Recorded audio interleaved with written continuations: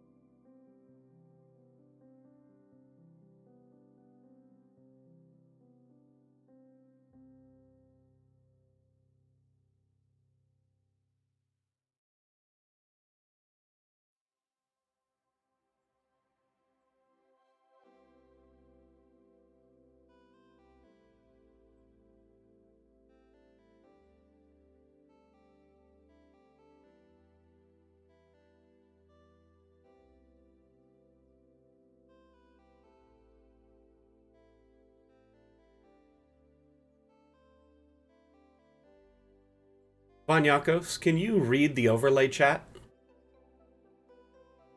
Like on the stream feed?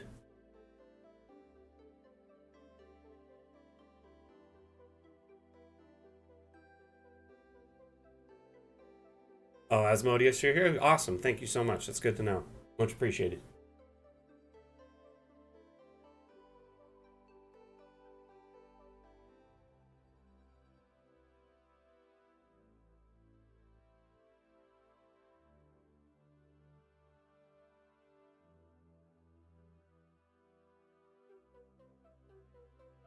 It's tiny there. It gets bigger on the main feed. It's just kind of small because there's not much workable space in this banner area to work with a chat feed. You know what I mean?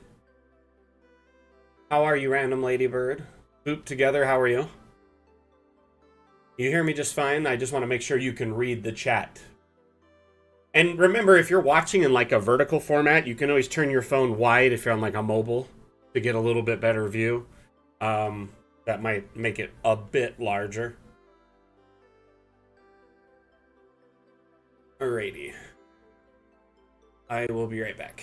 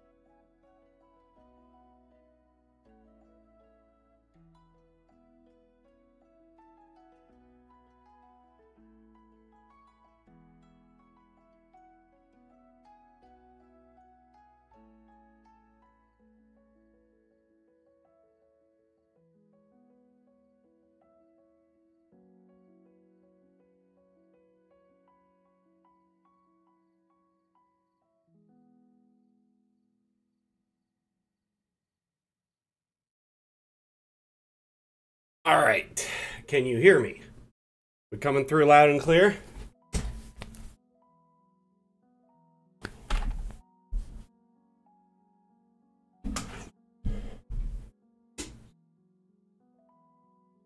Cool.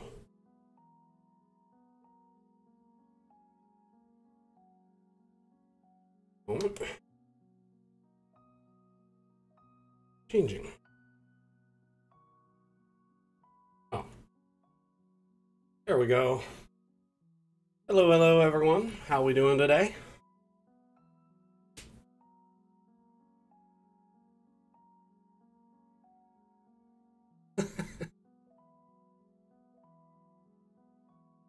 Sorry, am I way loud today? I just turned down the mic level there. I noticed it was kind of high. Is that a bit better? Should go Mac, music, you know?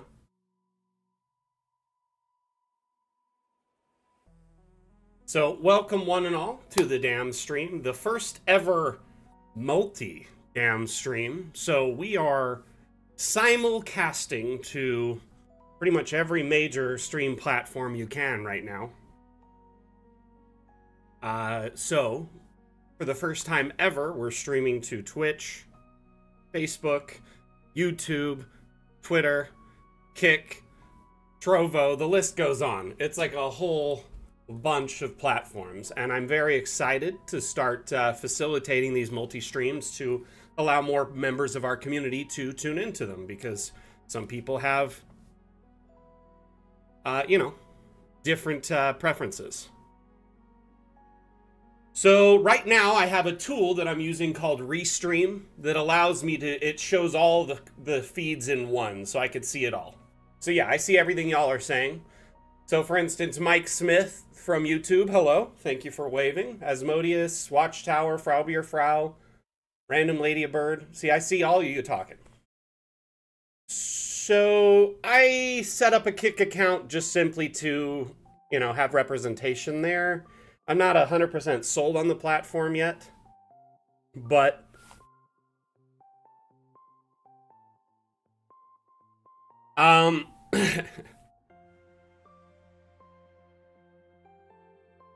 anyway, yeah, Restream is pretty cool. We're able to simulcast on all these platforms simultaneously. So, raise of hands, who do we got here from Twitch? And by the way, the chat feed you see above is all of those chats, so you should be able to kind of keep track of who's who at the zoo.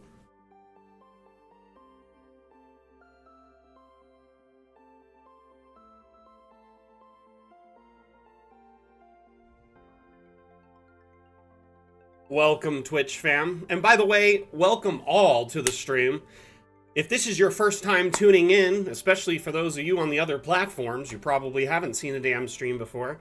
My name is Mac. I am the community manager for Dungeon Alchemist. This is an official Dungeon Alchemist stream, and the point of the damn streams is to showcase maps and assets that are shared on the Steam Workshop.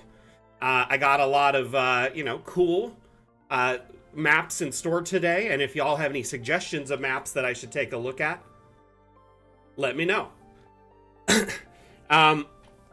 Typically, Virgil, I say damn fam, but I just wanted to kind of distinguish really quickly for the first time, and then after that we'll say damn fam. Anyway, so YouTube, raise of hands. How many we got here in chat?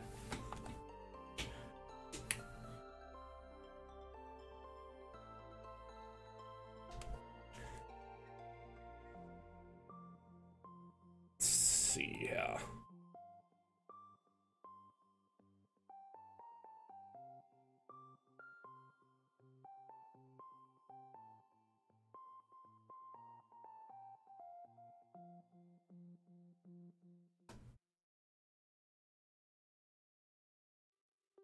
So I had this map kind of preloaded from the workshop before I started.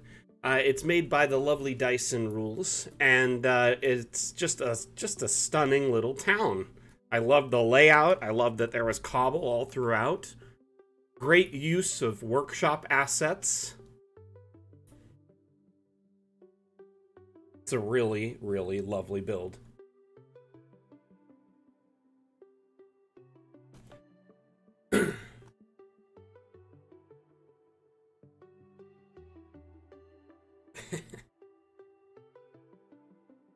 So, kind of moving on there. Trying to make sure I've got both chat feeds open.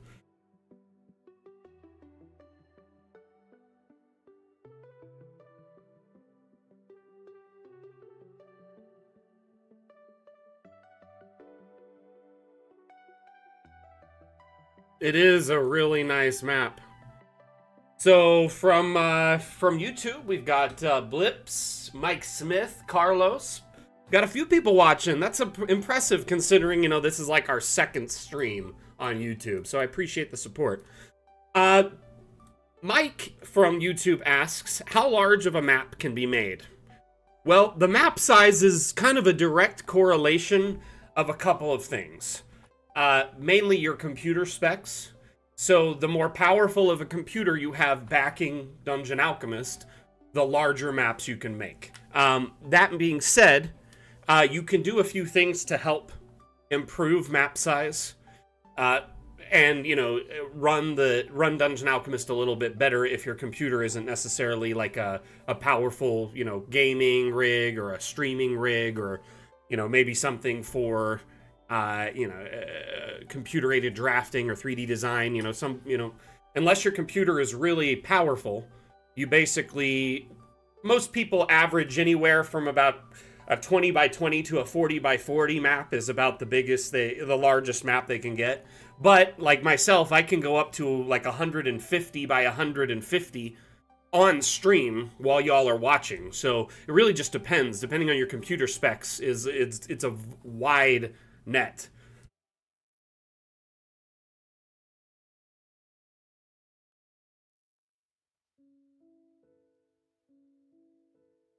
This map is full of assets from the workshop, just loaded with them, which I love. All of these assets you can find on Steam Workshop, which means you can add them to your collection and use them to improve your maps. So if you're wondering how these roofing was added.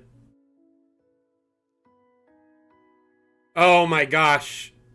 So I remember about a guy trying to make a really large map like that, Garfield. And we were like, wait, how big of a map are you trying to make? And he's like, something like this squared. And we're like, no, you can't do that in Dungeon Alchemist. I don't think it fried his computer. I just think it was frozen. It was just sitting there for forever. Unless it was a different application that you're talking about. But in the asset browser on the workshop, you can look at, you know, either collections, for instance, of basically someone configured all these assets together in a group so you can download them en masse and save time. So like there's prefab houses here and medieval village prefabs. These are pretty much what a lot of that village is made up of. And these were made and shared by one of our very talented and amazing moderators, Asmodeus, here in Twitch chat. But you know him as Dallas RT on Steam. So if you've downloaded anything from Dallas RT on the workshop, that is an Asmodeus asset. So thanks again, Asmodeus, for that.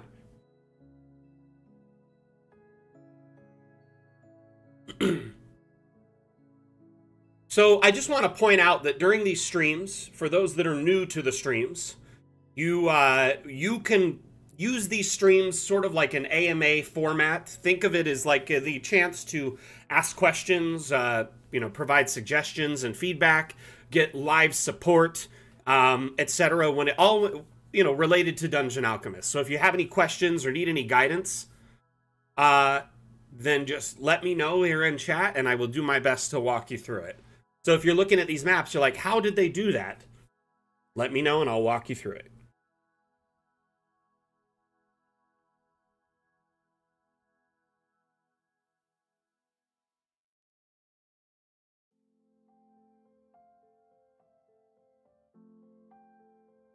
I'm looking right now. On Facebook, we have 4 viewers. On YouTube, we have 12. Twitch, we have 22. Twitter doesn't say how many we have. It's more, it says how many have come through, but at least 127 people dropped by. That's really cool. I like that.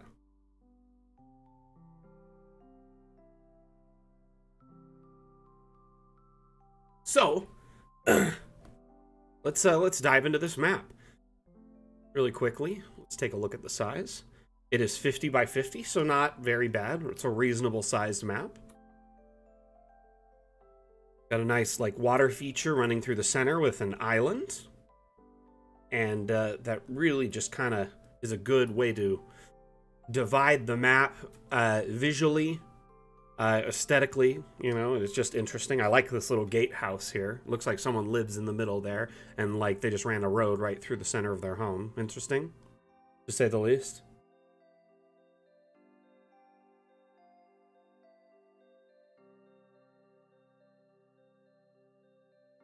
Did Garfield ask that? I didn't see. Where was that? Sorry.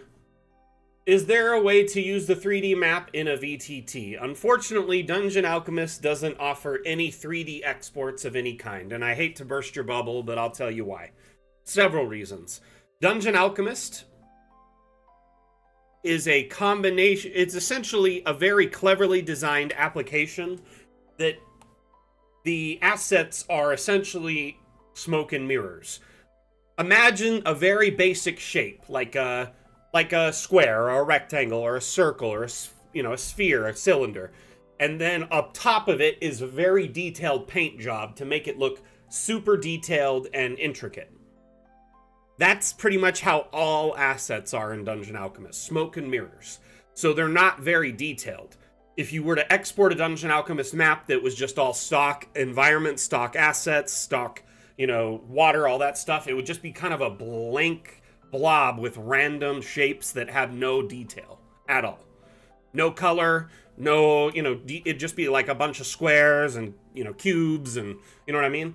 So essentially, it doesn't look that great on 3D export. We didn't plan for 3D export of any kind.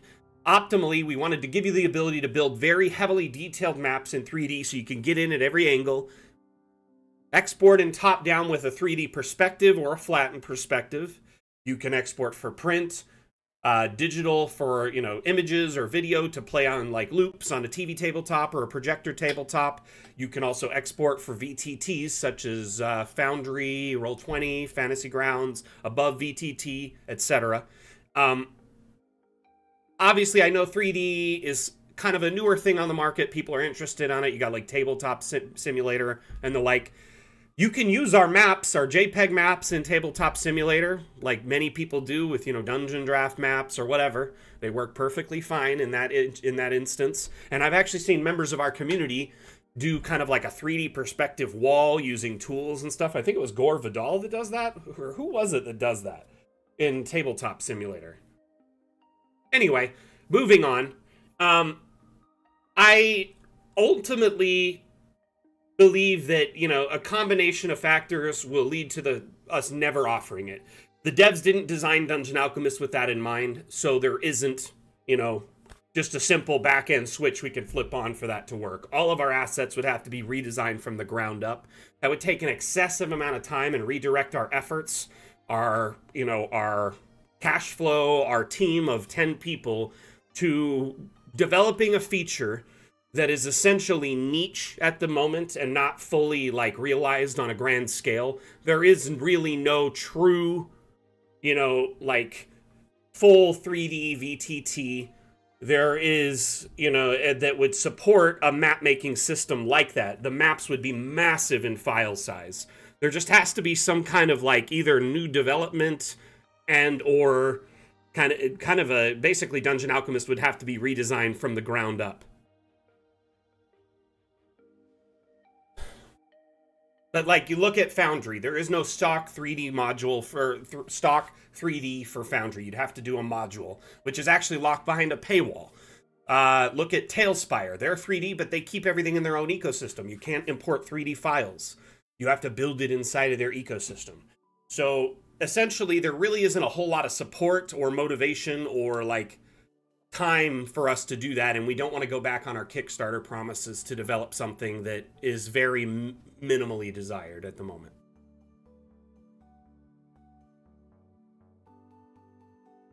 Nietzsche. Okay, So, let me turn on that weather. Bad Whiskey asks really quickly. Let's throw the snow on, actually.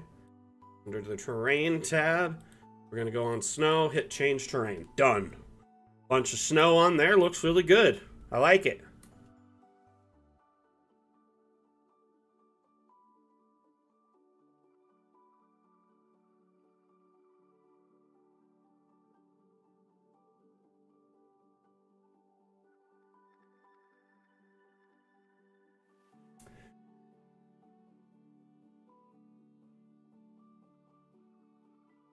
Twitchy, you know, like I heard that years ago that DA sat down to speak with Wizards of the Coast before they were even developing their VTT or a map making system. And they essentially kind of, it didn't go like well. And essentially our devs have kind of just stopped trying to make talks with them a long time ago. I don't think there'll be any kind of, you know, direct interconnectivity unless they offer some sort of universal imports using, you know, JPEGs, MP4, something like that. Yeah, I think it's because this might be on top of something that is preventing it, the house itself. Yep, see that? So the second I pull it off, it is there. So what I would do to probably fix this is go to edit room. See, that lets the snow in here, right? But should allow that to stay on now. Oh wait, where'd the other roof go? Oh, that was it. Anyway, funny. So if you click on a room and go to the edit room panel, click on the room, click show ceiling, right? That opens the ceiling for the sky and allows snow inside in this instance. But since it's covered all the time, it's like, whatever. But that will allow snow to be on the rooftops there. That was the reason it wasn't, is because there was a dependency on the object below it.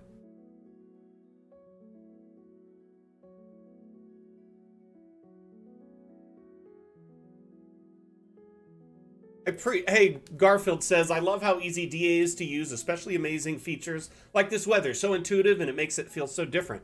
Appreciate the kind words.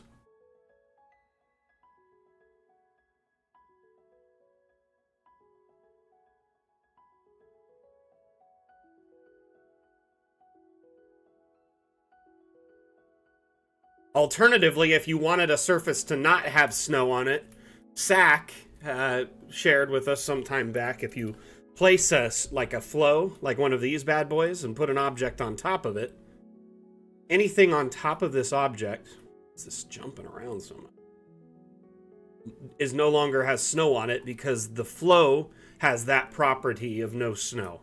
It doesn't allow snow to be on top of it.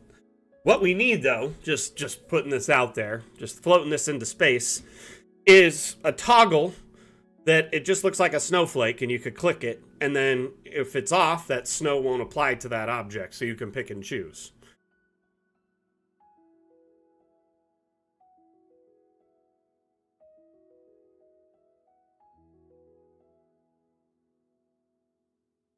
This marble building back here, yeah, let's see if we can open the door and take a look.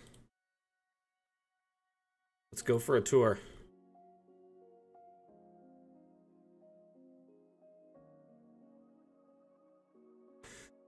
Twitchy Sauce on Twitch says, I can say from experience that if you're more into a purchase once versus subscription crowd, DA plus Foundry is a tag team powerhouse. And I will say one added benefit of us, you know, like I do think a lot of people like subscription because they get added support versus a one-time purchase, you maybe only get limited support. But with Dungeon Alchemist, you get continued support, even though it's a one-time purchase. And you get future updates until we leave early access. And the thing is even then you'll get quality of life improvements and updates after that for free. But we do plan at some point, and many have asked this, you know, will you do sci-fi? Will you do cyberpunk? Will you offer this? Will you offer that? Once we leave early access, we plan to offer expansions, essentially, that are optional, that you can, that it'll be, you know, like a small purchase, and that would add on to your existing Dungeon Alchemist library. You know, probably a couple thousand objects for that theme. So let's say cyberpunk, a couple thousand cyberpunk objects, maybe a couple dozen room types, and 10 to 12 biomes or something like that. So you'd have like a bunch of new environment types that could use the Dungeon Alchemist AI and all of its tools.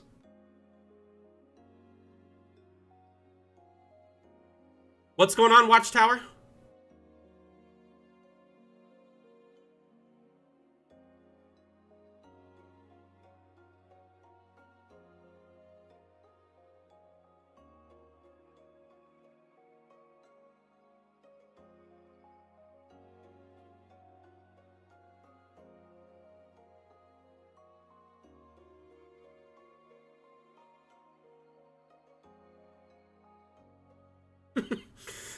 My Discord isn't muted. If you ping me at me, it will definitely go through. However, my phone does have nighttime hours. I've set aside a block of time every night where my notifications don't go off. It's silent.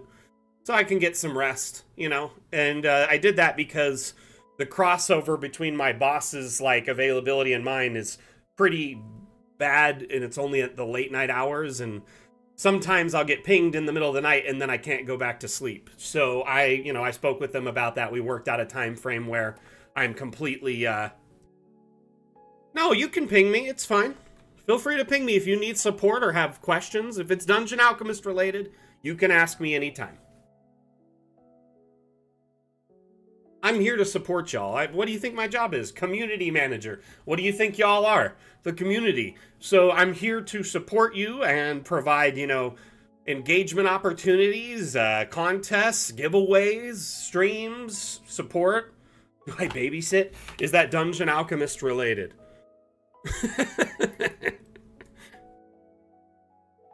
I'm a manager of one. Me.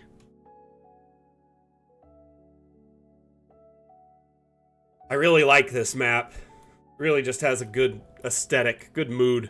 Feels good, feels lived in. You know what I mean? The snow is great too.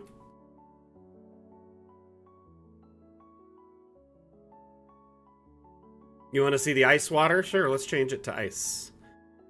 You're as cold as ice, da da da da, willing to sacrifice our love.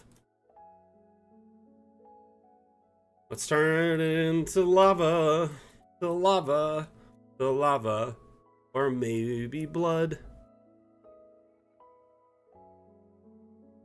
Yeah, I killed it.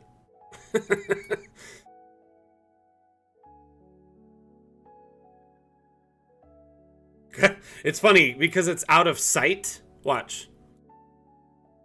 Did the ice... Oh, the ice did it again. It's just a bit higher. Interesting.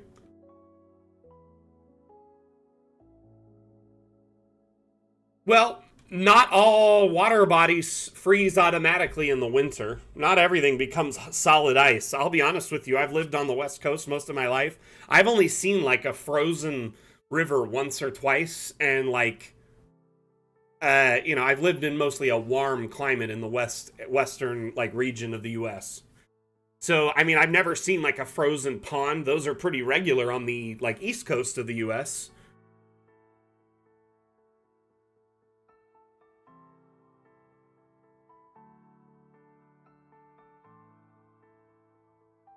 So, raise of hands, who is excited for our next big update that is titled Magic?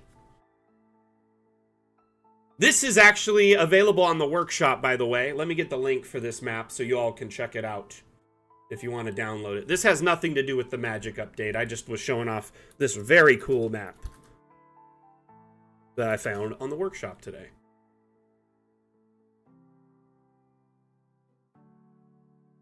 Go. Found the link. Just pop that in the restream.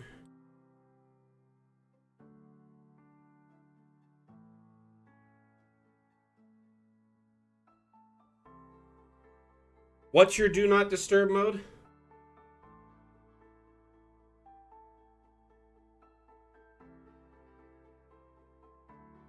Oh, I get it, Zach. I get it. Yeah. So I just shared the link. Pretty sure I did. Did it not post?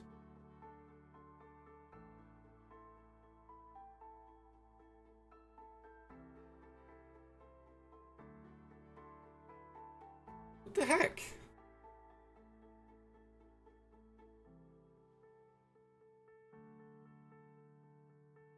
Oh, it posted twice. Okay, on my end it didn't show, so I apologize for sharing it twice. There is the link to that map. If you want to see it, you're more than welcome to. In the restream feed it didn't show, so my apologies.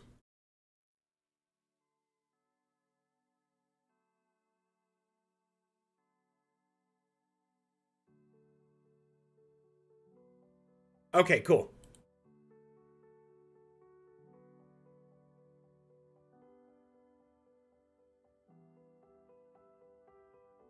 This map, I just saw it and I thought, oh my gosh, we have to share this one. I love it when people get creative with assets from the workshop. And what do you say? This is like a pretty modernish map, you know?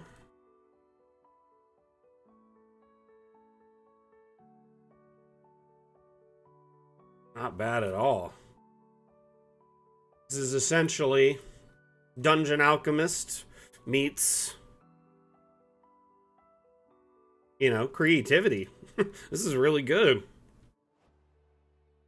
Toilets way too clean. Maybe this is a respectable restaurant. Look at these booths.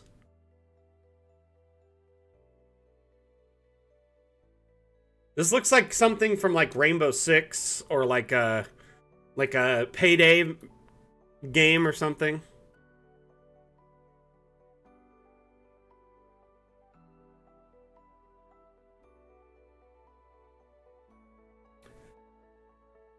I was just kind of impressed that someone took the time to put this all together. So I definitely wanted to share it.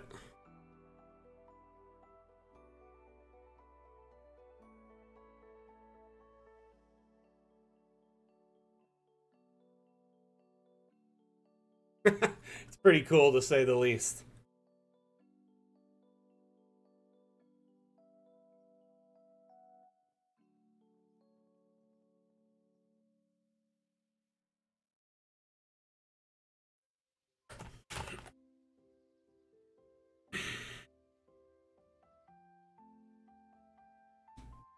"12 monkeys just chilling out."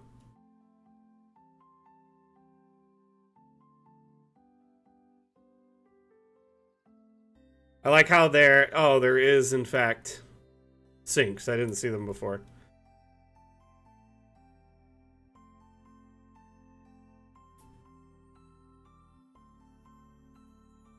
So this map was made for. This is their first ever map, by the way. Here's my first map ever on DA. I'm running a zombie apocalypse adventure this summer. My players will start in this snack bar next to a supermarket. Since there is no modern map available, I thought that it might be useful for someone around here. Feel free to leave a comment on what I can improve. Special thanks to all the asset importers around. For a first map, this is an impressive build. Like, not only did they just completely take the training wheels off, they dove right in. They're using assets from the workshop. They're using what looks like abstracts. Oh, no, that's a sci-fi plate. Anyway, they dove right in. Mr. Meep. Meep.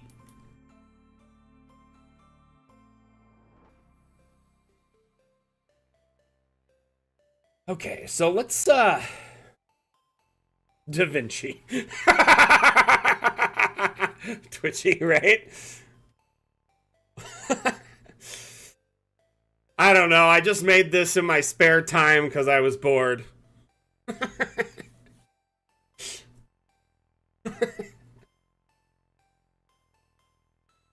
Let me see here. I'm trying to find some teasers. Would you all be interested in seeing the promotional artwork for Magic?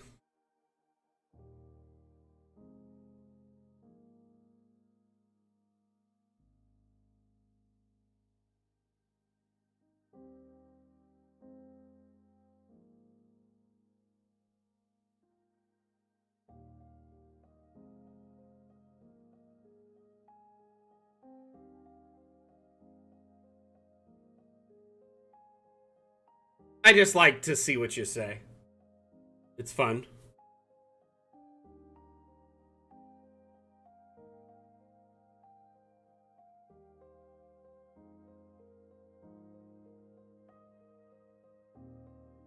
So this is the kind of promotional Magic art, right? So every update we have kind of a promotional art piece for the update. So our watermark and all of our, like, this will be like the bumper at the end of trailers and stuff and teasers, which means stuff like that is forthcoming very soon. I've just been dealing with my dev build is, let's just say, scuffed at the moment because it's a work in progress, very early alpha. So I can see things, play with it, investigate, and learn, but I can't do a lot of filming and content creation because it crashes a lot, or a lot of assets are broken and things just don't work. I would love to start showing it off, but it's hard to do when things aren't fully functional. Yeah, that'd be cool. That's a good idea, Seisu. Putting them in the hallways and stuff, like in the main area. You know what I mean? Because there is some like poster boards there and stuff. I was thinking that'd be great for that. Brilliant.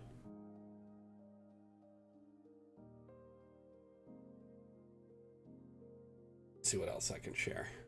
I mean, most of you have seen this stuff. But here, I'll show, this again.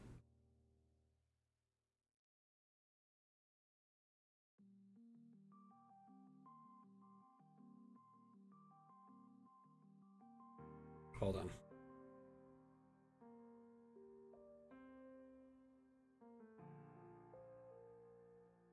Trying to find the video.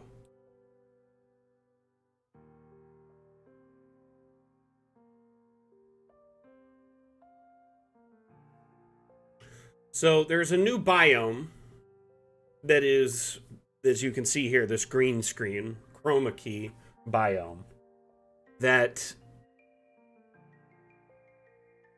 essentially is, I see it as kind of a first step towards, allowing you to quickly remove or superimpose, or remove the background or superimpose other backgrounds into this environment. So like I use a green screen. Look at my eyes are kind of glowing actually. I use a green screen on stream behind me to cancel out my backdrop so I'm floating above like the stream feed, right? And that green really, it makes my eyes glow. I'm turning into the Hulk. Say, David Banner, your pants are too tight.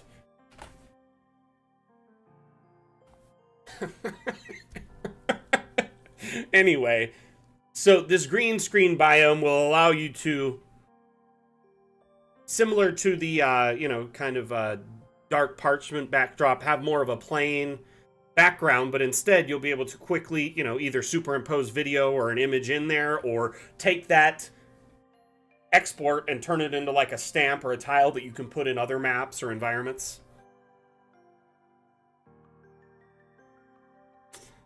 Dag. I even went for like the old school, like Lou Ferrigno Hulk.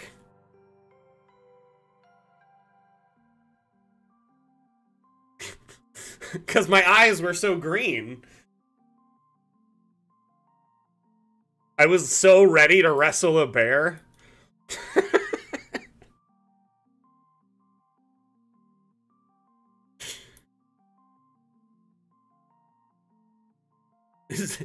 Lou Ferrigno is the only Hulk you recognize? Okay. Yeah, like I told you, Random Ladybird, they were definitely thinking of that. Remember when we discussed that a couple weeks ago? The shadows definitely don't cast on the outside, which is great. Another thing I'm working with them, and I'm hoping it'll make it in before the update launches, is I want that biome to allow you to place objects without a building. Currently, it acts like Dark Parchment, where you need a building to place objects. I want it to not be dependent on that, so you can just place an object, export that object as a tile, or make a GIF or an animated loop, etc.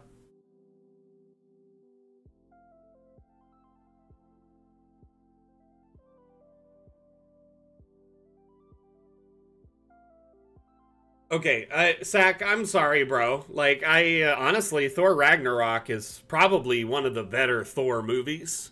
It's pretty enjoyable all around. And, media changes. That's like saying every time there's a new Doctor Who or something, you're not gonna, I don't know. I just think that media evolves over time, changes, adapts. And it's interesting. You don't always have to like it or enjoy it. But, I mean, obviously people liked it as the whole theater was clapping and cheering, right? You would be the only confused person there, right?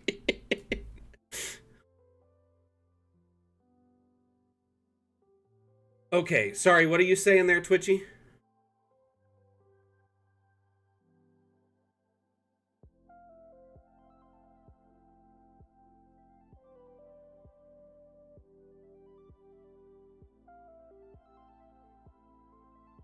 Is everyone else wrong, or is it just me?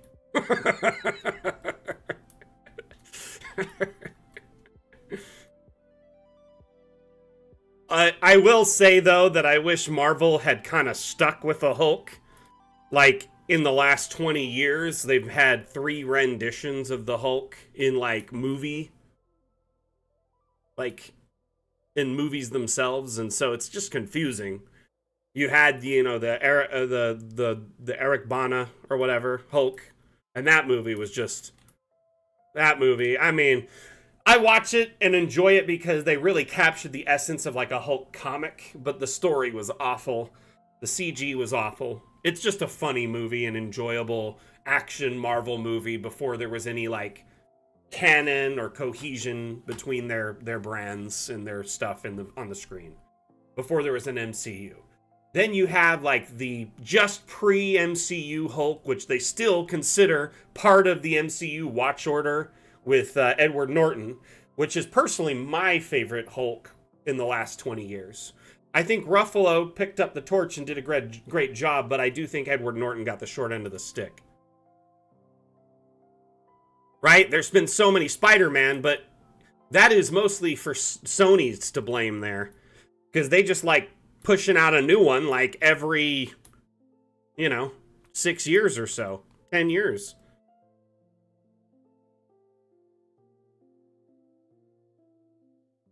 This map is something else. It kind of reminds me of the diner from, is it like Reservoir Dogs? Yeah, I think it might be Reservoir Dogs.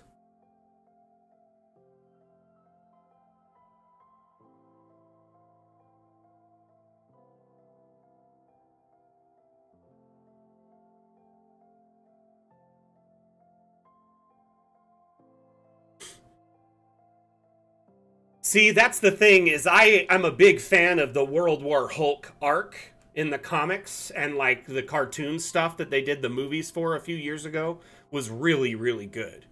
Like, honestly, it was too good for a cartoon back in the like early 2000s. It was really impressive. And I was not happy that Hulk didn't get an arc leading up to that.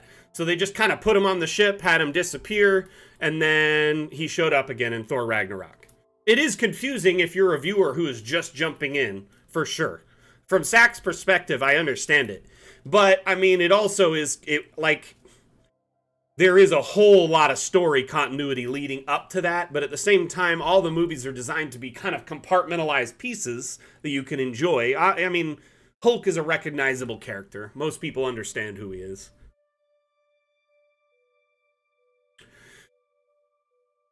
Didn't Black Knight kind of get dropped? They were starting to, like, hint him, but then the movie he was in didn't do well or something? Yeah, they did just release art for a new Fantastic Four. Doctor Doom would be so cool. They were really setting up the stage for, you know, a really cool, like, arc and Big Bad, but then, like, they've had all their drama with their main actor, like Jonathan Majors, or whatever. Yeah, he was the side character in Eternals, and Eternals bombed, right? So it's not sure, it's kind of up in the air if Black Knight is even coming out or not, right? But then wasn't he also in something else recently? I think he was in a Marvel TV show as well, as that same character. Anyway, let's move on to another map. But before I do, let me show you another teaser. I did just read that they're going to start slowing down and not doing like 5 shows a year and 10 movies, and it'll kind of go back to a slower arc rate because people are just completely overwhelmed, and it's like a full-time job to keep up with the content now. Like, even during the pandemic, it was hard to keep up with it.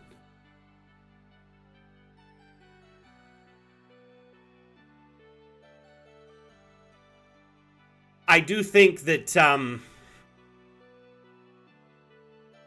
I don't know, they're all, the story's much too convenient nowadays in a lot of them.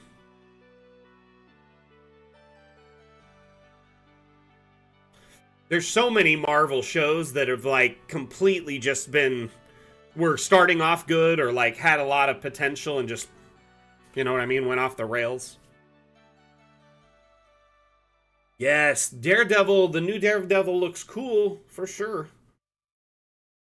I kind of heard that Sin Eater might be in that. I'm not 100% certain, though.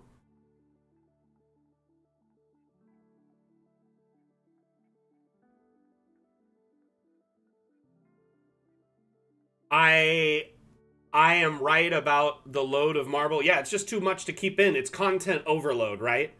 Um, and it's not to say the content's bad. It's just so hard. Like, the basic, most people only have a certain amount of budget for entertainment and movies in a year. And it's not like they're going to up their budget just to go watch 100 movies a year just to keep up with the Marvel stuff. Just watch it on streaming later, save some money, you know?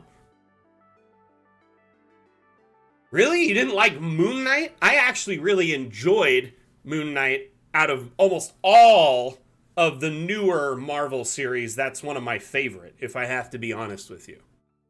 But I think Oscar Isaac really carried it, if I'm being frank. He just was brilliant.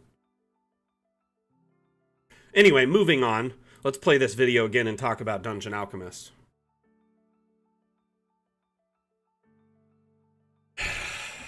Yeah, she did pretty good. It's like Haley Atwell or whatever. Isn't that her name or something? She was in Ender's Game years ago. Count Duckula.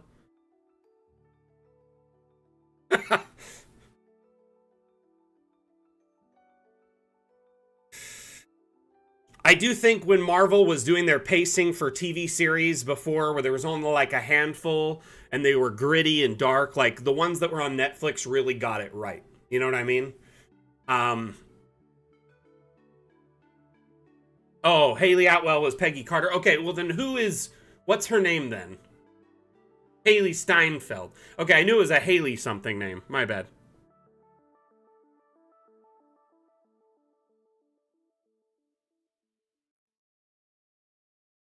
So when you see these buildings being placed, someone pointed this out to me. I'd watched this video like a bunch of times before I noticed this. Notice that in this clip, the building gets dragged and moved after it's shaped.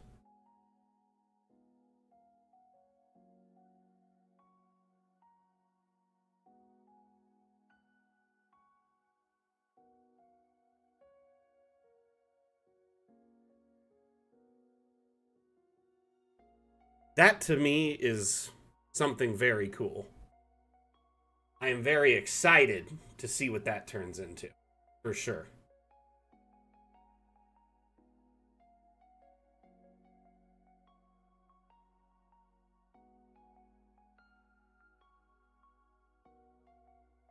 Yep, did you see there? What you would want to do is connect them before you generate them, Swedish Cook, at least from what I've found. If you generate them and try to connect them after, it's a little bit more difficult. But if you generate the structures and put a connection between them, or like if you draw the shapes and put a connection between them and then generate it, it's a lot more straightforward.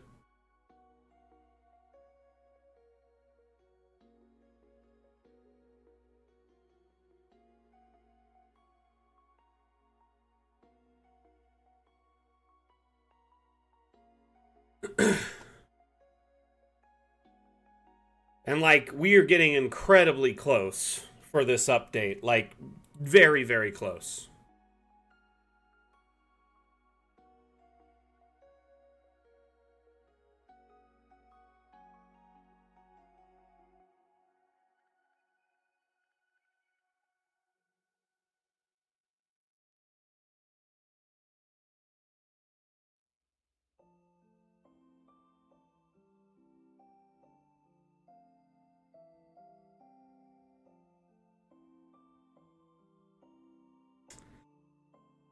Not yet. We'll get preview stream dates when we get closer to a launch date window. I like to do the preview streams in the like 2 or 3 weeks leading up to the launch, and we're just not there yet, unfortunately.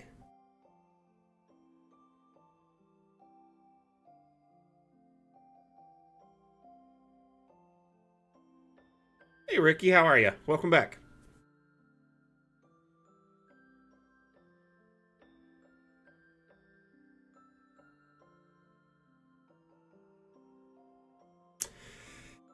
You know, that's a good question, Zach. I kind of put it on hold temporarily while I was mostly investigating Magic and preparing for the update and doing a couple other things on the side. And it's also due in part to the fact that the rules changed drastically and I have to redo all the art for the rules. So, just haven't... It's on my to-do list. Once the rule set is updated, then I'll post a new variant.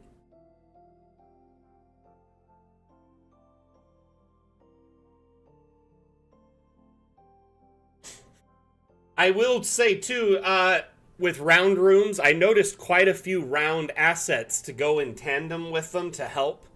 Like shelving and books that'll fit to round spaces, like spiral stairs and whatnot. There's a bunch of stuff that'll fit, like, very fluidly in those spaces.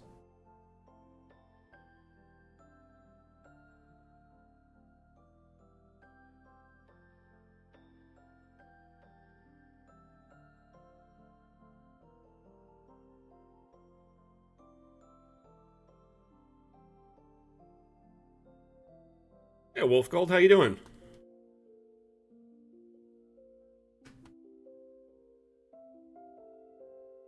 Highland Lass, I think most of that'll come out in Fun with Objects, if anything. And Fun with Objects is... I have no idea where that'll drop.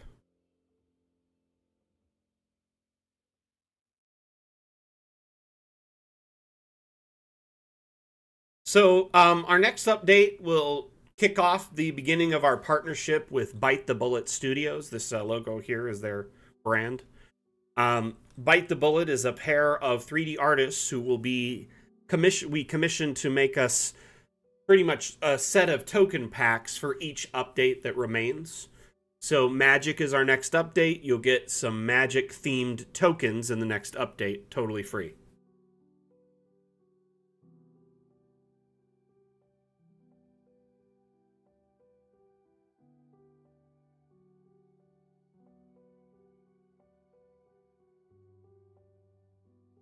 I mean, Virgil, there's quite a few on the workshop, my man. There's like a lot of static assets on the workshop.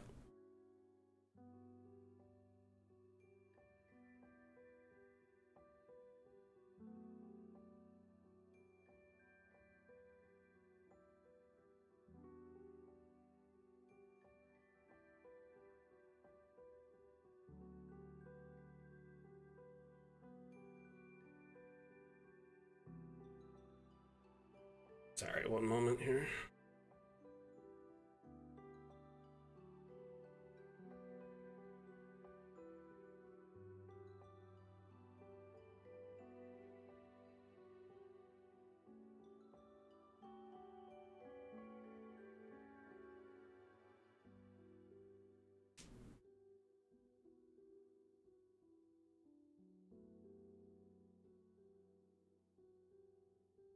Ricky, can I ask you a quick question? Kind of a preemptive question. Have you subscribed to a lot of assets from the workshop?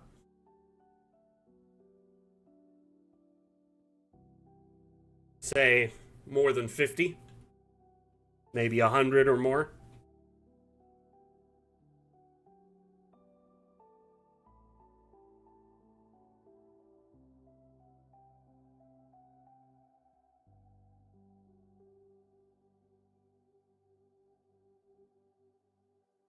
So you haven't opened any maps from the workshop and downloaded assets like this, or browsed assets and downloaded them and added them to your collection from the workshop to use in maps? So you haven't downloaded many custom assets?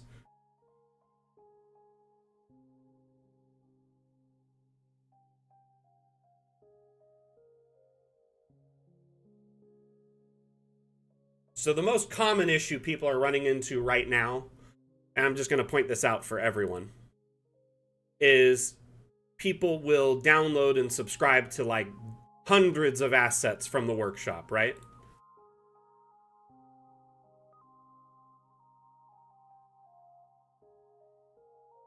So, couple things we're going to cover. If you have a ton of assets you're subscribed to, that'll slow down your load time. The assets on the workshop can vary wildly in optimization compared to Dungeon Alchemist assets. In fact, there's some assets on the workshop that'll just crash DA because they're just not that great of an asset. Others are massive, up to 200 megabytes, meaning like 20 times the average file map size of Dungeon Alchemist. This map here was shared by Virgil Tanner. He actually sent me this file to share on the stream, so I figured, hey, why not?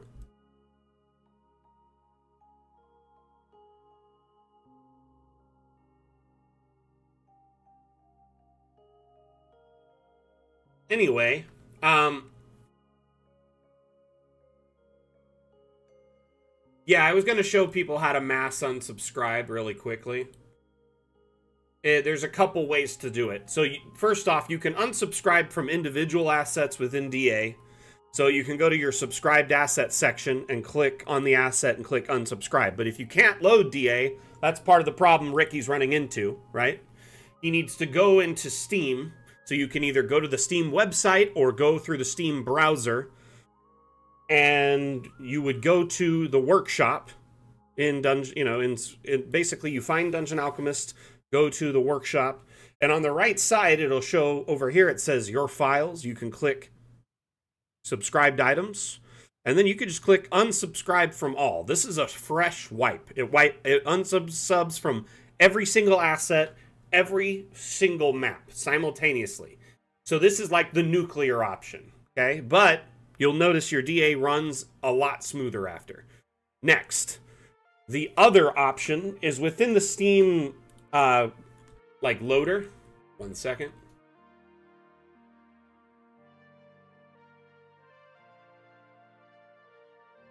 Within the Steam loader, you can click on Dungeon Alchemist, and it says Workshop right here. If you right-click on it, you can go in and go to Workshop. You can see the assets here. You can uncheck them to prevent them from loading in DA. They'll just still be downloaded, so later on you can recheck them and they'll run again.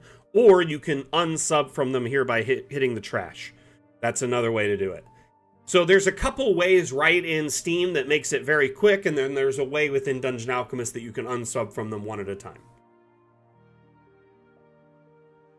So that's one way. Now, Ricky, the other thing you're going to want to consider doing if it's not running and you don't think you have a lot of assets, unsubscribing the one I showed you from before clears the entire collection. The only assets that won't be gone are the ones you've uploaded. Unchecking can hide them from your load order, even ones you've loaded. But here, if you just click the trash, this is one at a time, but it's still very quick, because it's all of the assets in one place instead of page after page after page. There's a lot. So if, let's say you've uploaded assets and you don't want them to run in the background every time you load DA, or maybe you've installed assets but you don't want to delete them, but you don't want them running with DA every time. If you uncheck them, that removes them from loading up in DA ever. they'll still be just stored somewhere on your computer, right? So just a file somewhere. But if you check them again, they'll come back. If that's my understanding of it, at least. I'm not 100% certain on that. But if you click the trash, it removes it entirely. Unsubs removes it. So one's kind of like hidden, one's unsubbed. You can also change the load order, so you can put certain objects above each other to have priority, so they'll load first. There's several ways to approach this problem. A couple of them are in Steam, and then the other options are in DA.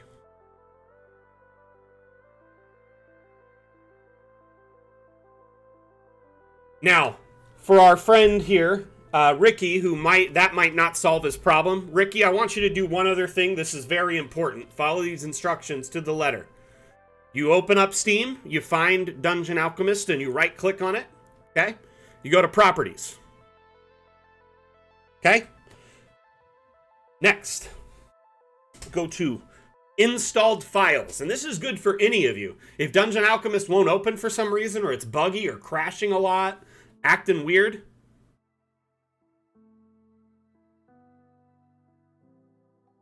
exactly, Wolfgold. As Wolfgold stated, if you open up a map that's one of your maps that you don't have the assets on hand, or if it's from the workshop, anytime it needs the assets again, it'll prompt you to download them. I will say I have run into an issue if assets are unchecked and it tries to download them again because it runs into a loop. So you may want to just make sure you recheck assets. Like, I only uncheck my personal assets. That way they don't run every time with DA. I wouldn't uncheck, you know, ones that you can just unsubscribe from really easily. You can't unsub from your own assets. It's like a kind of a weird thing. They just kind of permanently exist. So that's a way to hide them. Anyway, Ricky, if you click Verify Integrity of Game Files right here, any of you ever running into issues with DA, you click this. It'll go through and check the files to see if any of them are corrupt or missing, and it will download and replace them automatically. So if even one file is bad, Dungeon Alchemist may not boot. I've had this happen many times. Many times.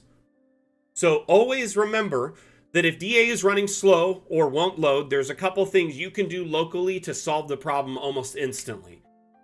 Either unsubscribing from assets through Steam, I basically once a week unsub from everything, and that helps your DA run smooth.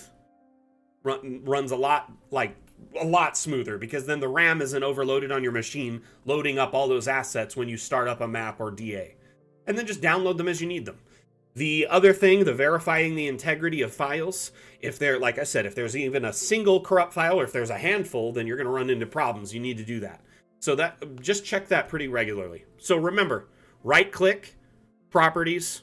You can either go to Installed Files and verify integrity, or Workshop and just start unsubbing from assets.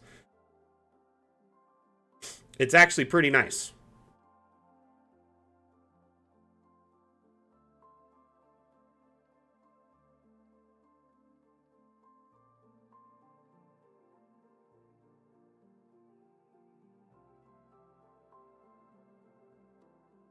Anyway, any other questions related to that? Ricky, will you go through those steps really quick and let me know if that fixes your problem?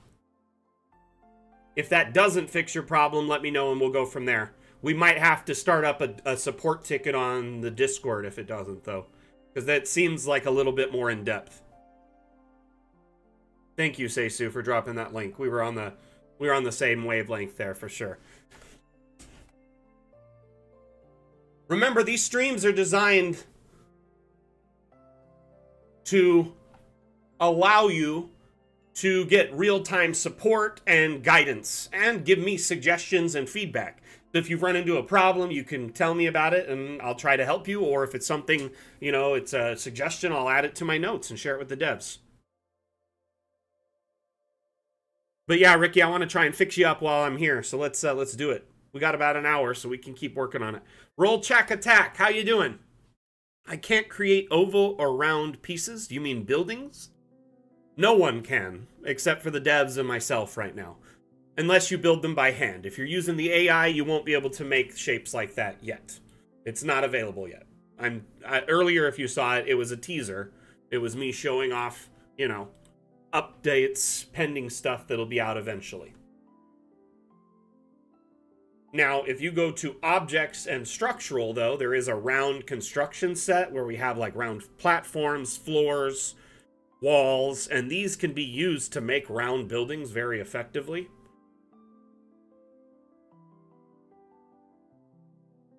I'll show you in a minute how you can make some round rooms with these really quick. Ninja asks from YouTube, hey there, just wanted to ask if there's any release date for a newer update. Unfortunately, we don't have a specific date yet, but we're getting very close. This update will arguably be the largest update ever with Dungeon Alchemist.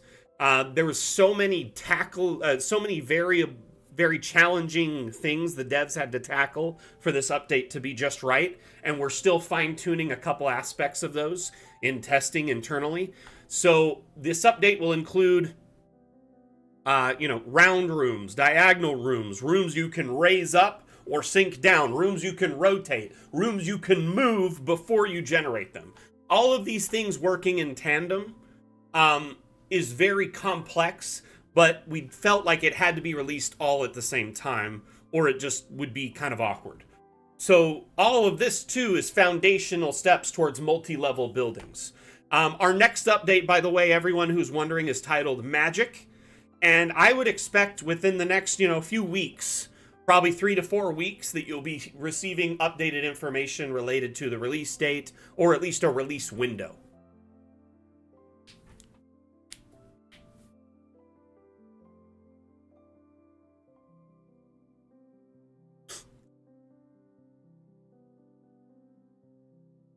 Is it possible to reduce render scale, Garfield asks. That's an interesting question. Yeah, so Garfield, first off, the closer you're zoomed in, the less you're rendering at any given point with Dungeon Alchemist. It's a real-time 3D renderer, so if you're zoomed in, it's going to be better on your machine. So focus on small areas. That's one tip. Tip 2, go to File, Settings. In here, you can change the graphics quality down to low.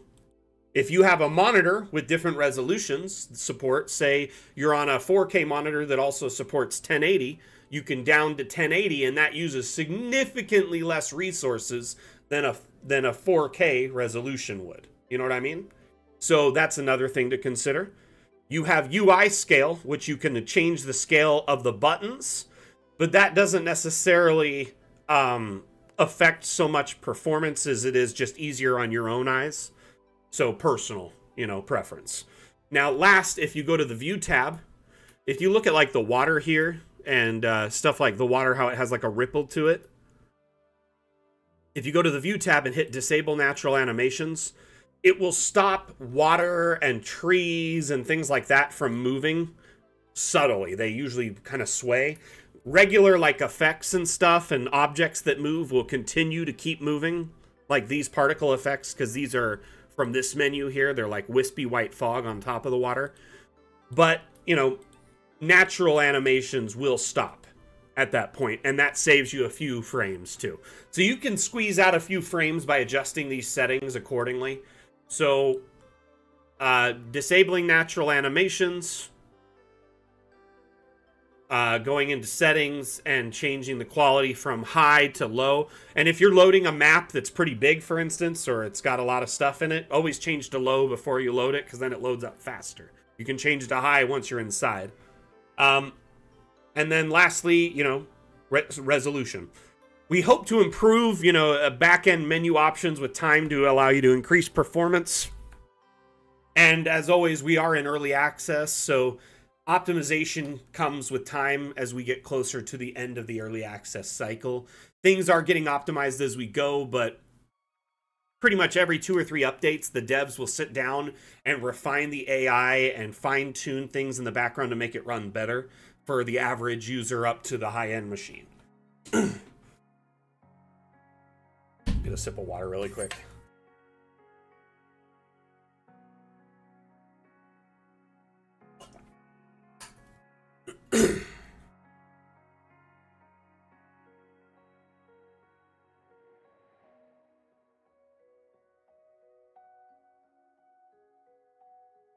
Okay. Yeah, no worries. No worries.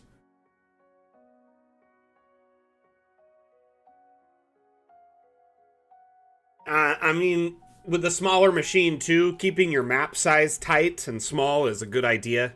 I probably, if your machine doesn't have that great of specs or runs kind of poorly, consider keeping your maps small to begin with and slowly expanding them instead of starting big and building in that space.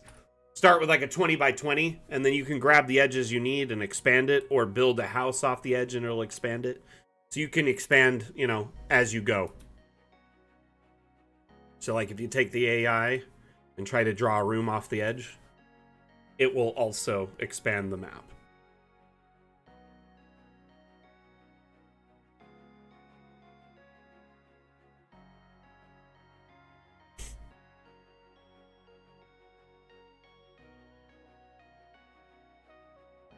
Trying to see how many people we have watching right now. Not bad. Not bad, not bad. This is very cool. I'm like impressed with this. I like this. Like obviously Twitch is going to be our like main route of support because I've been streaming on Twitch almost exclusively for the last year and a half for our channel. We used to stream on Facebook a little bit, and I mean not many people watch streams on like Twitter, but I'm going to stream on these platforms nonetheless to try and see if we can garner any kind of support and grow from there. Oh, that's very true, Random Ladybird. Yeah, so we had a map making, we have an ongoing map making contest every other Saturday here on Twitch, and it's also kind of half hosted in our Discord. So it's called the DAM Challenge. When you save a map in Dungeon Alchemist, it's saved as a .dam file. So we have the DAM Challenge. The last DAM Challenge was 10 by 10, and there were so many interesting maps, like this one here that was the winner, the Subaquatic Temple, which is... It's just great how much map was packed into a 10 by 10 space. Oh, there was so much creativity that came out to play. Your map was stunning, by the way, Geronimo. It was cool to see how much, like, people made and worked with what they had.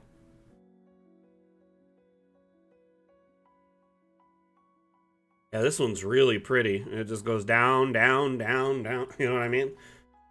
There was a couple of really cool 10 by 10s that just...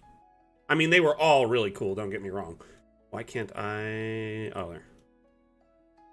But, like, it just was shocking. So much creativity went into them. This one here was really cool.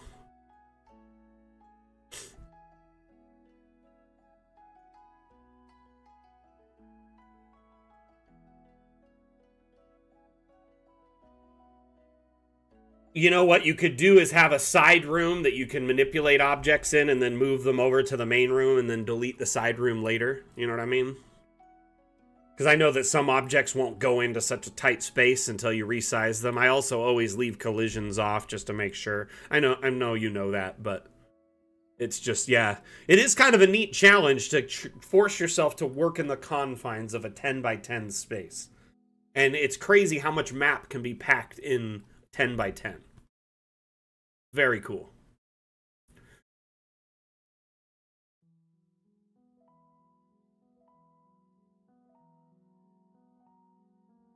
So, let me take a moment to ask our community here, everyone across the board, every stream site, how are you enjoying Dungeon Alchemist at the moment? Are there any frustrations you're running into, or are you just completely satisfied and happy with it? If you are running into frustrations, what are they? Like, let's each share one minor frustration or thing we wish could change in Dungeon Alchemist, if you have one. I would like to take lists and lists, but there's a lot of people watching, so let's try to keep it so everyone can at least share some feedback if they have some. The other thing too is, if you are super satisfied with Dungeon Alchemist, what is your favorite thing about it? Like, what is the reason you are so satisfied with it?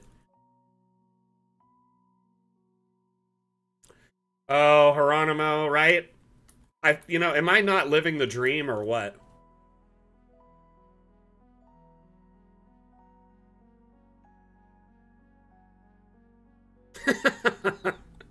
I really love my job, and I love that I get to essentially talk about fantasy and tabletop gaming and map making like all day. It's pretty cool.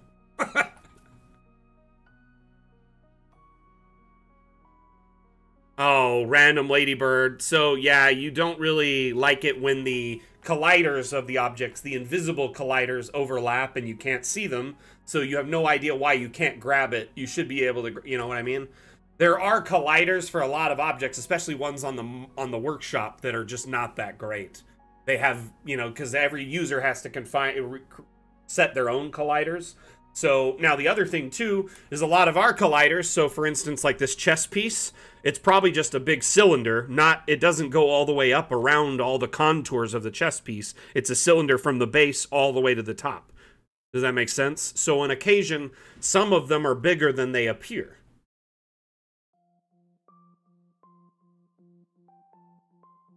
Tillers, yeah, that's a great way to use Dungeon Alchemist as an immersion tool by grabbing good shots or like screenshots or video clips at various angles to use as handouts. It's a fantastic way.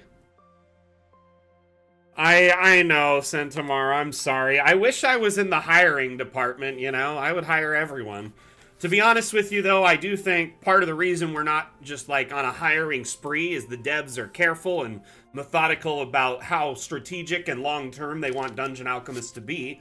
And they want the money to last a while and not, you know, be put into things necessarily, you know, just all sorts of random projects. You know, they're very methodical, precise, and they have a long-term plan for Dungeon Alchemist to keep it in, you know, the public eye for as long as possible. You would like to see the terrain brushes not locked to biomes, okay?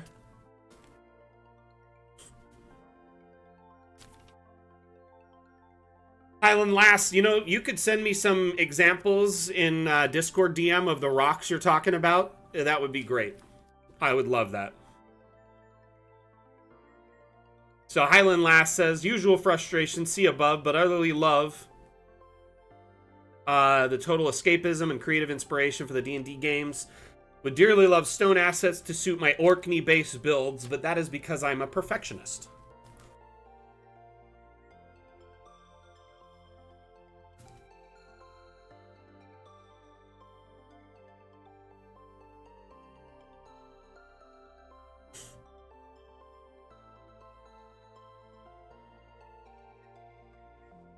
I've got another map of yours I want to show, just a variation of it really quick.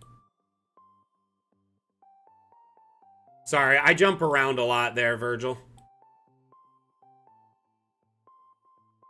We kind of follow the conversation as it goes.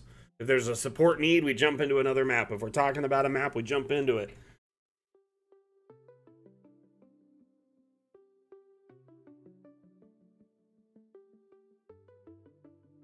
This is the same variation at night. Looks very cool.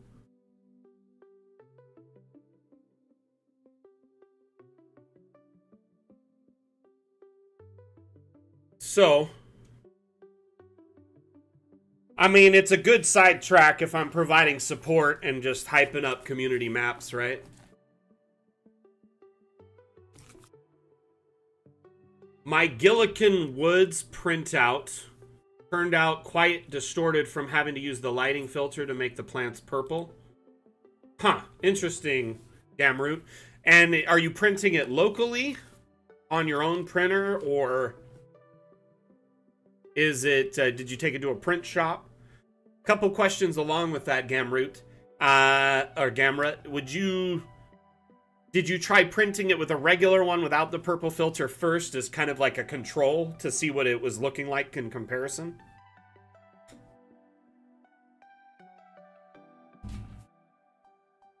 I'm wondering if your printer settings, like, you know, when you go to print, it has the property window and you can change all the color stuff. If maybe you can dial back the color a little bit there so it's not so problematic.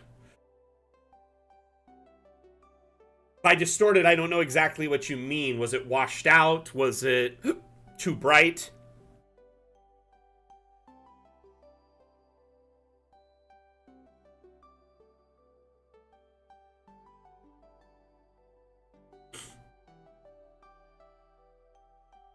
I mean, what exactly is dwarven architecture look like? Are you just basing it off of, like, the Hobbit movie?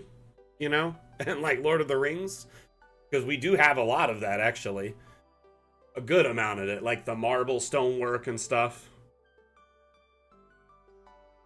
So you're basing it off of kind of a preconceived notion of someone's art style?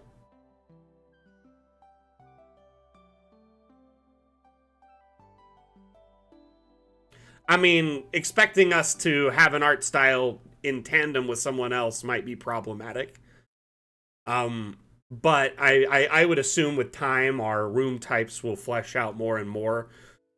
But I do think they try to keep them generic. I wouldn't say they're human types. I would say they're pretty just run-of-the-mill, which could be used for pretty much anything. Now, I mean, if you're to say that, like, the vanilla stuff is the most human-like, then I guess to that end that might be the case. But I don't know. I mean, that's just a matter of personal preference.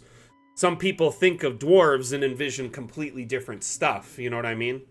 So I think with time, you know, there'll be more and more aesthetics that fill those niches, but I wouldn't say there'd be a whole dedicated, like, set of them. Just mainly because most of our remaining updates don't really attribute to any of those sets. You know, so like in High Seas, I'm sure we'll have like elven type boats, you know. But and assets to build elven type boats, because that's usually critically tied to their culture. You know, but like, I don't know. That's where it's kind of problematic. Most of the room types are usually around the aesthetics of what we're doing in the update. Does that make sense? Actually, dwarves do build boats. They just don't like to swim, and it depends on which continuity or culture or story you're reading. Some dwarves sink when they're in water, some dwarves love water. Really just depends. I actually am writing a homebrew campaign where I made a new kind of... You know how there's like a lot of sub-races of elves, and there's like half orcs, half elves, and all these different sub-races of elves, but there's really only like dwarves and dwergar, right? When it comes to dwarves, and I wanted more sub-races, so I kind of made another one. Yeah, exactly. Vikings and dwarf culture are kind of usually intrinsically tied, and Vikings were pretty much like the boat masters for the longest time. So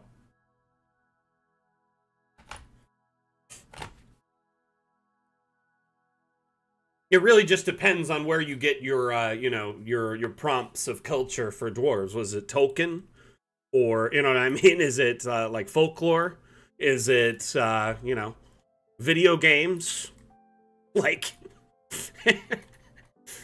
And in my case, I actually just wanted something new and unique, so I actually made dwarves that love to fish. They love to travel on the water, and they use it for trade and for essentially to speed up commerce in their kingdom. And their boats are reminiscent of Viking culture. So that's what I took inspiration from in my personal, you know, homebrew. But to each their own, right? But yeah, I understand your concern there and what you want, Centimar. I do think, though, a focused, you know, lens of being like, oh, this is the exact, you know, dwarf culture stuff I'm looking for, or elven culture, might be disappointment in the long run, but at least a lot of different things that might fit in those aesthetics would be more probable. But, like, looking at our next update, the room types for magic are things like Artificer's Workshop, okay? That's not necessarily tied to any race. It could be any race, really. I mean, it could be a dwarf, it could be a gnome, it could be an elf, it could be anything. It's just kind of, like, generic.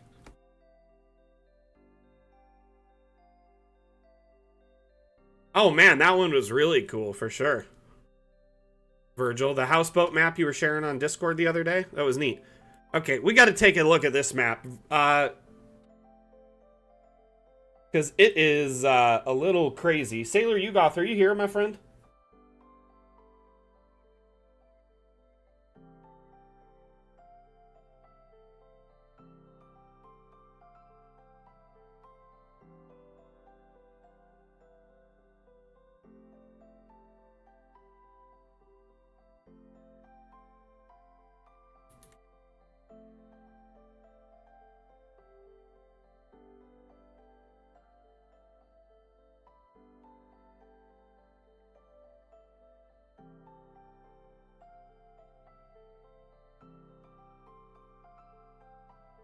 Oh no, what?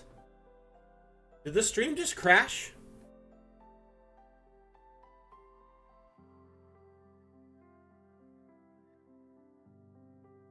Weird.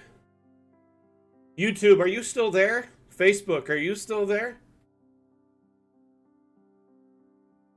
Twitch didn't, but it looks like the others might have.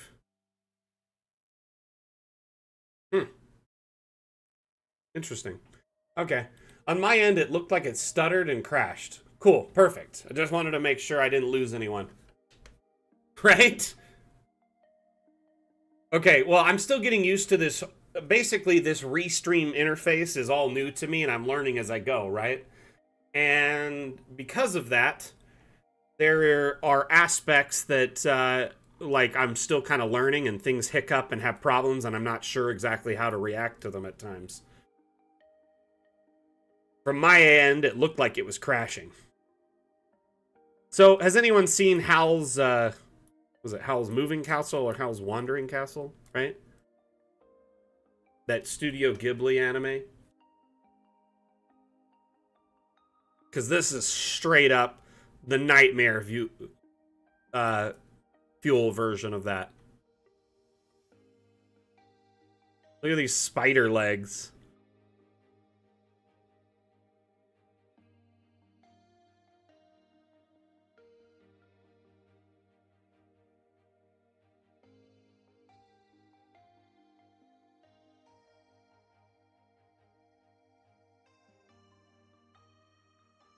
Right? That's just it's like a pagoda lamp. Right? Isn't that what those is? Like the tissue paper lamps? That's smart.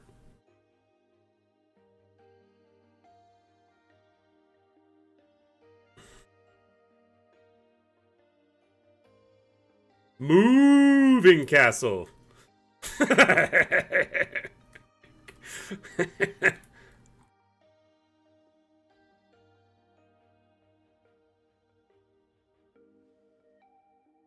This is cool.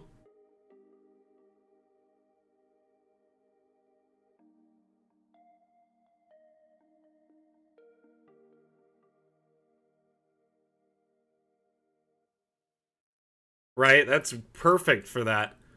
They're great for using that. That's a brilliant idea. It just looks like a lit up, you know, lattice window. This is beautiful, Sailor Yugoth. How long did this take you to build?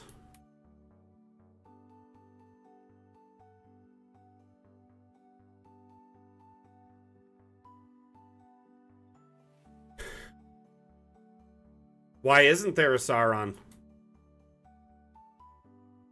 Why not?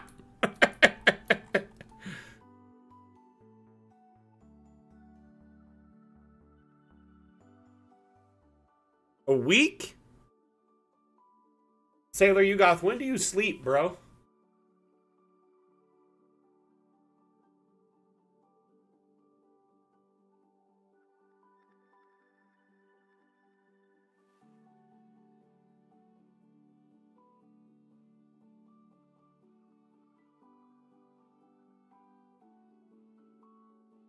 So, this is what it would be like to be... Ah! Darn. Okay, this is what it's like to be Sauron. I was hoping to be inside of the Force Sphere, but my camera won't go in. I was gonna, you know, just give everyone that feeling of being the Dark Lord for just a minute.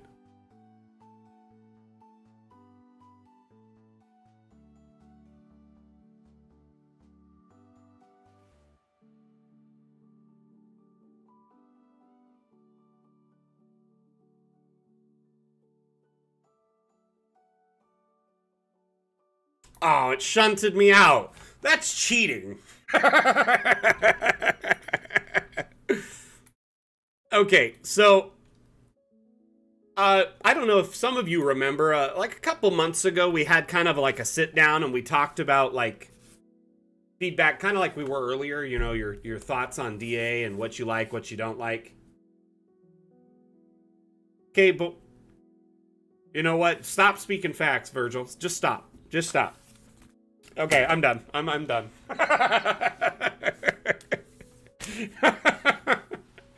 Anyway, what was I talking about?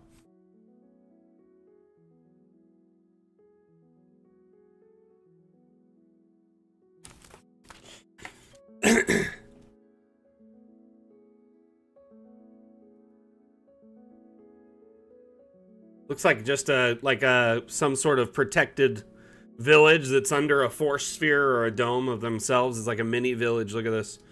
Well, that just goes to show how big this castle is in comparison.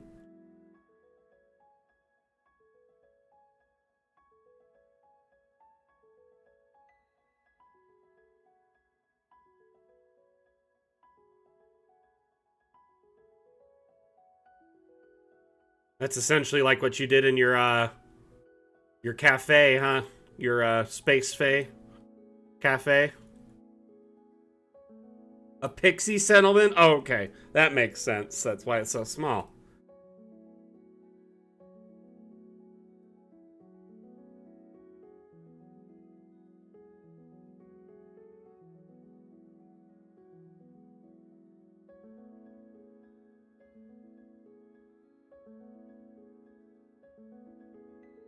This is a brilliant map, though. I really like it. There's a lot of neat little stuff going on.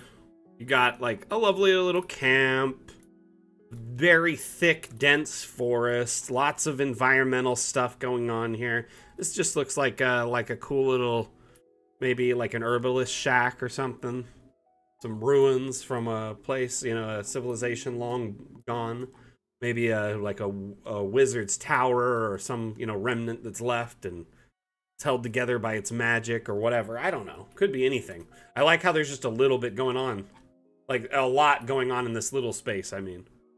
I guess the map is rather large. Is this, like, meant to be a world map from top down? Like a regional?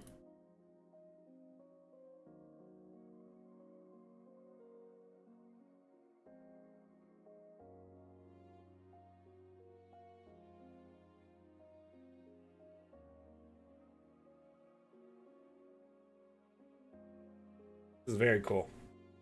Very, very, very, very cool.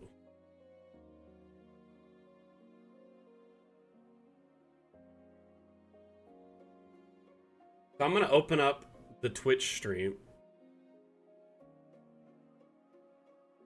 Darn.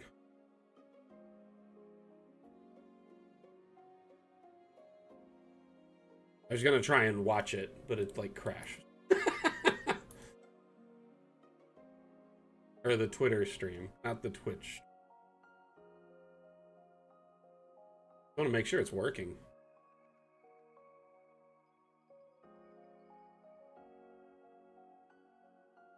This thing on? Test, test, test.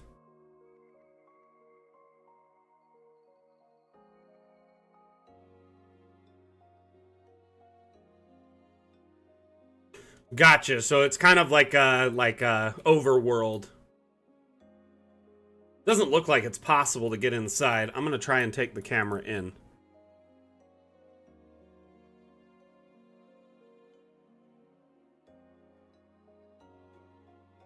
Yeah, it seems like it's mostly just appearance. Do you have like accompanying maps with each of these? So like a scene for this and a scene for that? Hey, see you, Virgil. Thanks for being here, buddy. We'll talk later.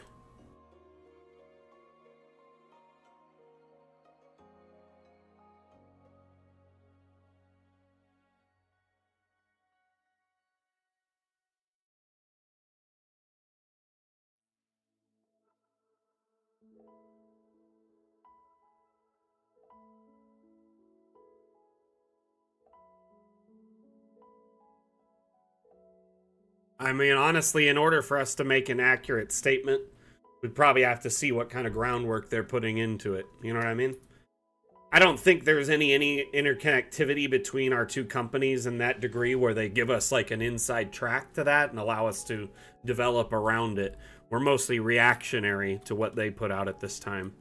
But that being said, if they do, you know, release something that supports multi-level or multi-tier, you know, we'll probably be a lot more likely to at least make our, you know, version of multi-level work more succinctly with theirs. That's the hope, right? Right now, we're kind of playing chicken with most developers, right? And that means that, like, you know, we're like, hey, we're gonna eventually do multi-level, but we need, you know, a system that supports it effectively. Currently, the current plan is to, from my understanding, is essentially have a map that would be kind of sliced or exported in layers. You have, like, you know, the upper, like, floor and lower areas, you know, as you go down. And essentially each of those slices would just be a new image. And that would be a new scene. So it's kind of like what you're doing now. Most people do is build a separate scene for each floor. It's essentially the same thing, just all in one map. But remains to be seen how they support that within their system. Hey, see you later, Mike. Thank you for watching. You're welcome back anytime.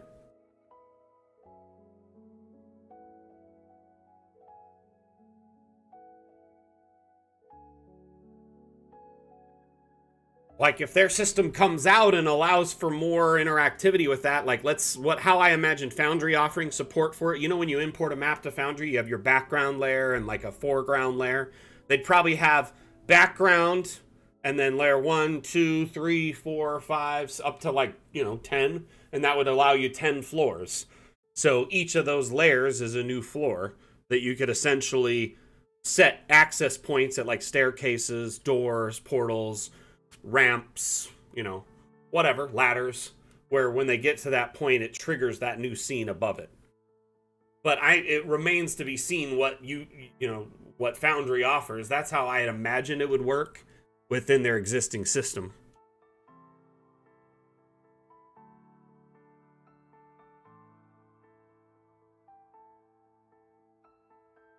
I like all the little detail.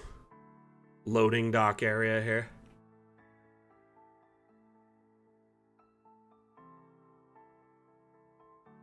Contoured landscapes? What do you mean, Wolfgold?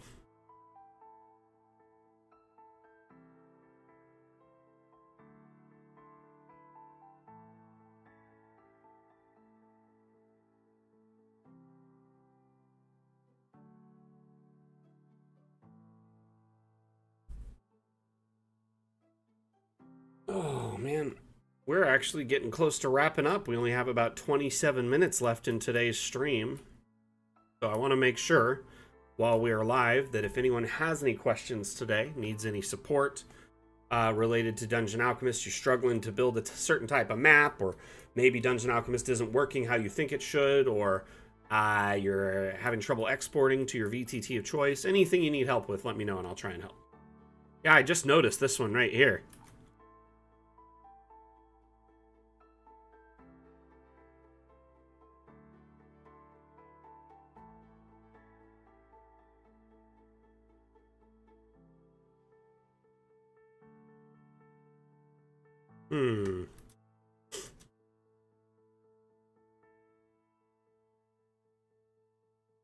Oh, found the other one.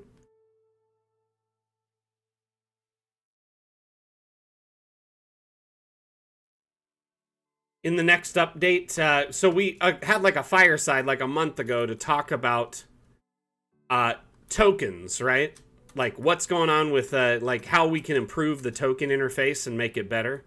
And the reason we talked about this is because there's going to be a good amount of token stuff in the next update, like all the new magic tokens and whatnot. So in the next update, the devs have added a feature that I'm very excited for. Many of you may know that when you move a token, it kind of auto-rotates. Notice how it's pivoting around that like round point in the center. And a lot of people dislike that, don't really care for it, because it jumps to a spot where you don't want it if you need it in a precise location. That's not very helpful. So there will be an option to disable that in the next update, which is really cool. Very excited for that. It'll just move like a regular object. But you can still look through it.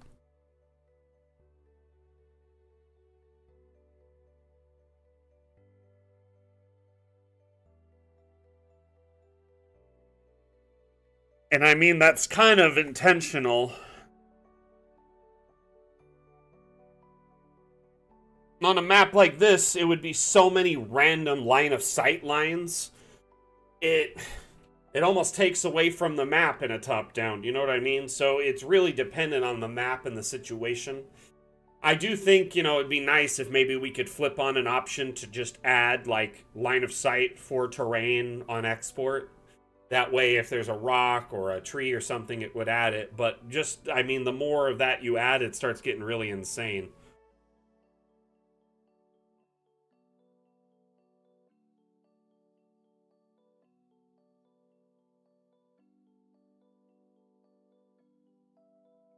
That's part of the issue, is like the sheer level of line of sight interactivity at that point becomes astronomically higher. Now, I do agree, though, that some items should offer more. And I think as we begin to scale upward into multi-level, we'll probably address more of that as we go. Things like pillars and various structural objects and things that should provide more cover. Or at least line of sight breaks.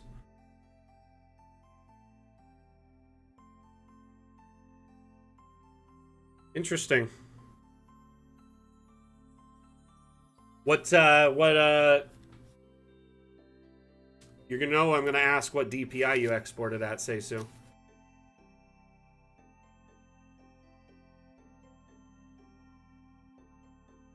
So I could foresee a lot of people being irritated that they have to remove a lot of lines every time.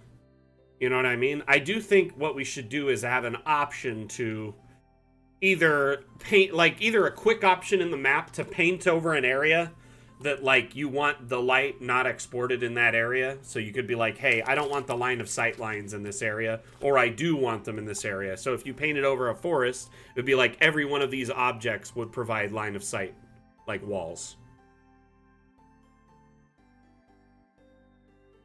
Huh, interesting.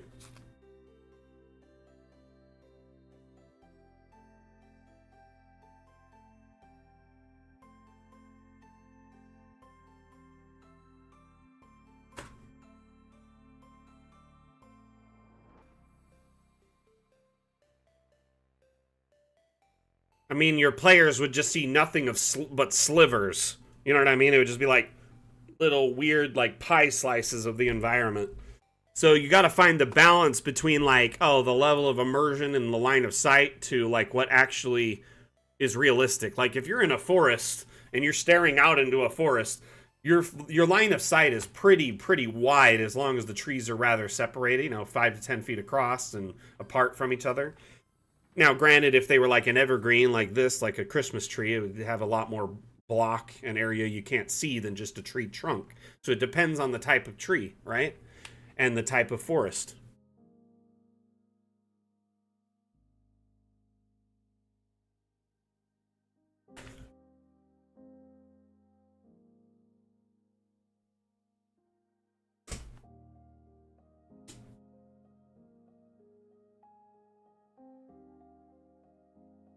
Mac, have you ever created a map with a tablet and a digital pen? Like a Dungeon Alchemist map? I don't think we offer tablet support. I mean, unless you're using like a Microsoft Surface or something. That would be tricky, I'd imagine. Mostly because the interface is designed heavily around a keyboard and mouse. I did, however, I have built maps using a tablet for Incarnate. I tested Incarnate for about a year. And I used my tablet a lot with it. It was a lot easier to build maps with the tablet than it was with the computer, in my opinion. So it just depends on the program, you know what I mean? But because Incarnate's all web-based, the tablet was ideal for that situation.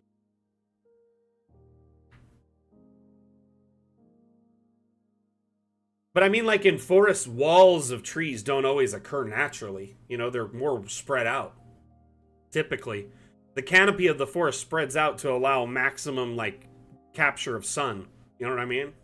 So like, I don't know. There are dense forests. Don't get me wrong, but at least the forests I'm used to seeing in like the U.S., trees are like spread apart. Pine tree forests are like the trees are like 20, 30 feet apart from each other, and you could see in every direction. The only place people could hide is directly behind the tree itself, you know?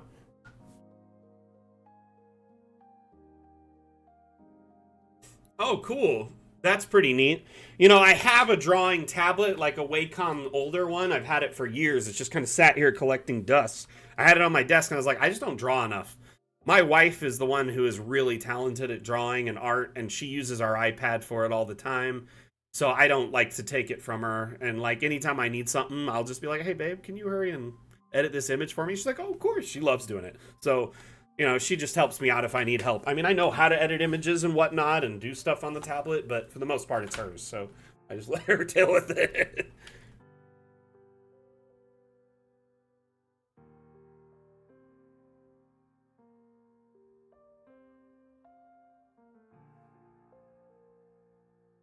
You know, you gotta, there's probably a point of diminishing returns too in the amount of time saved versus a detailed map.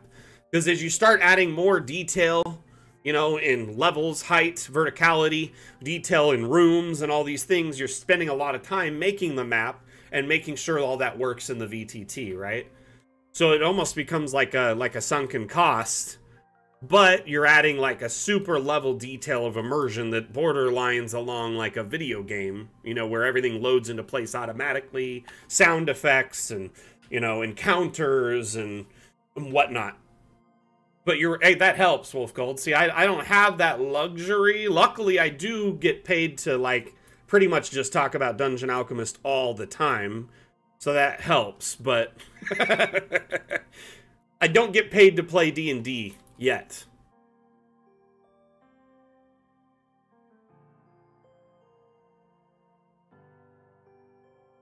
This map is stunning.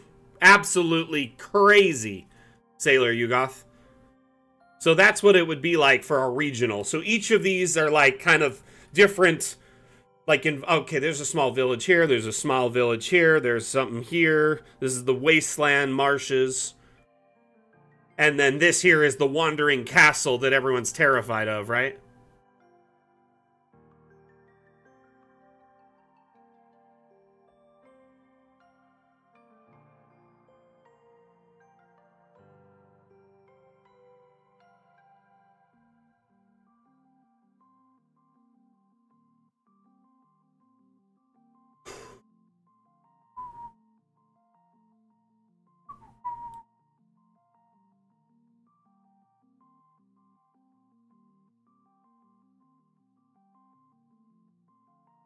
Yeah, Highland Lass supports like lots of after school clubs for the kids in her school and runs D&D games all the time.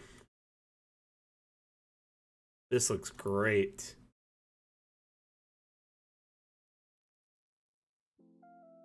This is a perfect encounter map.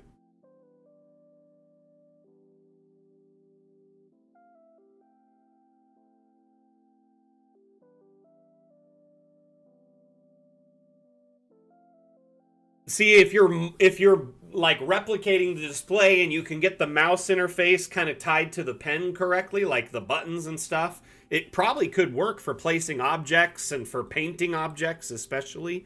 It might also be easy for drawing rooms and whatnot. You just really have to adapt the pen and the buttons on the tablet to the Dungeon Alchemist interface.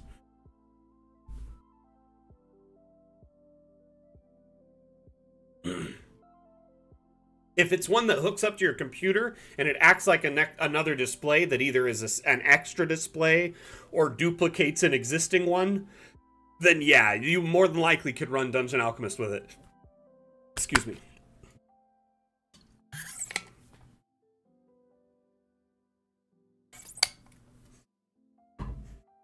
I really just like how run down this looked.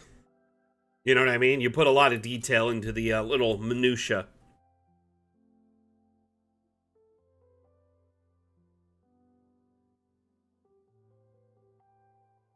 The various broken stone pavers. It's like, oh, it's been filled in with dirt and kind of washed out over time, or...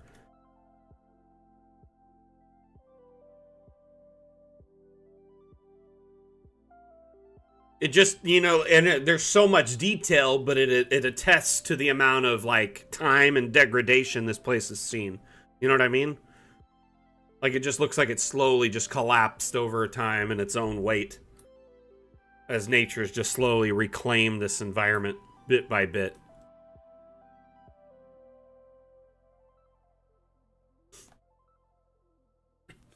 Is there a setting in, like, 5e that is the equivalent of Fallout meets fantasy? Like, meets, you know, like, Faerun? Or something like that? I guess that would be like Adventure Time to a degree, if you think about it. But that's not an official setting, but it really does fit that aesthetic.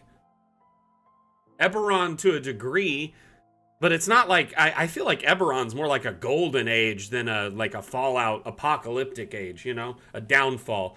Like, if anything, Fallout shows it's after a golden age, right?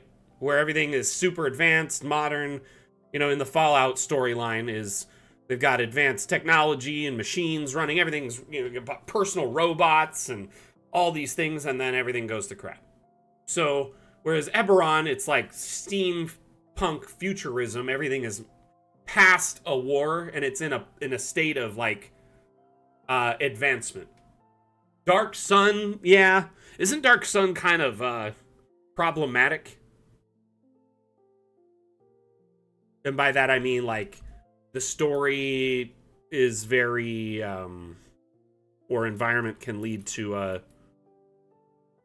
don't know, it's just kind of, in the modern era, it doesn't fit very well.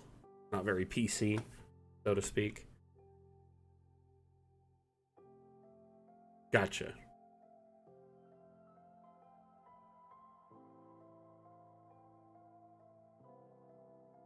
So, like, if any of you are familiar with Adventure Time is pretty much Pendleton Ward's, like, homebrew, like, campaign, D&D campaign, turned into a cartoon, or a long-term cartoon with, you know, a bunch of filled-in spots and story.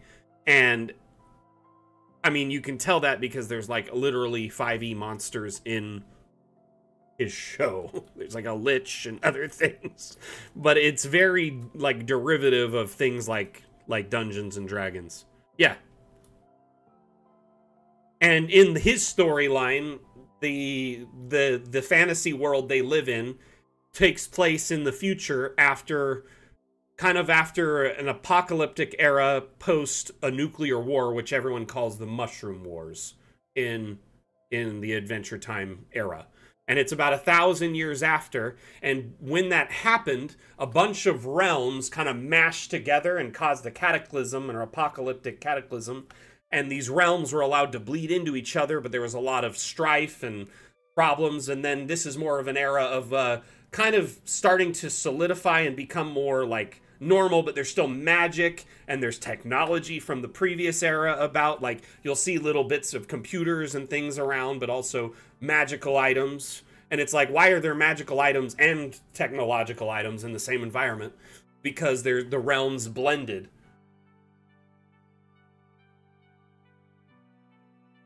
But yeah, Sack, it's called Adventure Time. The dog is named Jake, and it's actually voiced by Joe DiMaggio, who is, like, probably one of the... Or, yeah, no, John DiMaggio. He's, like, probably one of the better, like, voice actors of our generation. He did Marcus Phoenix from Gears of War. He is Jake the dog, obviously. And then he's in Futurama as Bender. You know, like, probably one of the most iconic cartoon characters of, like, the last 20 years. Yep.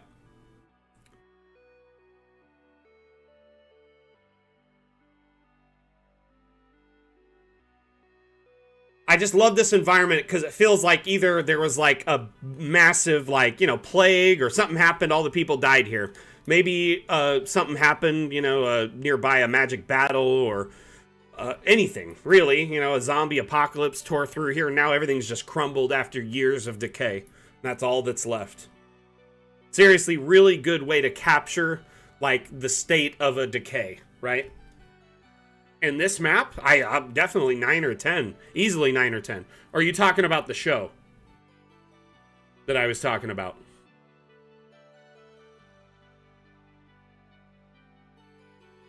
I rate Adventure Time easily 9 or 10. It is like top tier modern like entertainment cartoon stuff. And it was meant for kids on a, you know, Cartoon Network, but it definitely was meant more for their parents who were watching it with them. It was like great for both.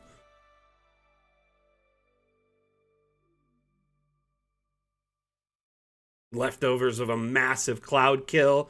Or could you imagine, you know, just like a massive explosion or famine or some sort of cataclysm tore through here and everyone fled, and all that's left is the decay and ruin several years later. Everything's fallen down. Or look here, it looks like bones are ejecting from the ground, like maybe another realm, like the dead realm is pushing its way into this realm, and it's like, you know, gas schools, zombies and stuff are tearing through and just destroying everything in sight. Gamma World. Interesting, that sounds kind of cool. This is, yeah, I mean, for sure. Geronimo, how long did you take in each of these variations?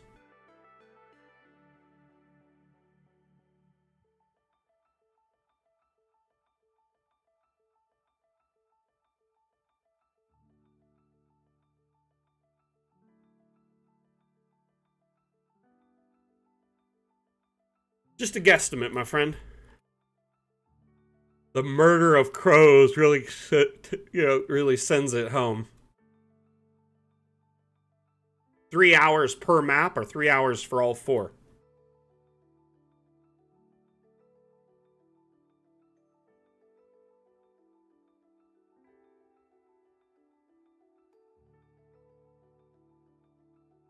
I really love these little rooftops that you just, like the eaves you dropped in there. I ain't dropping no eaves, Mr. Gandalf, sir.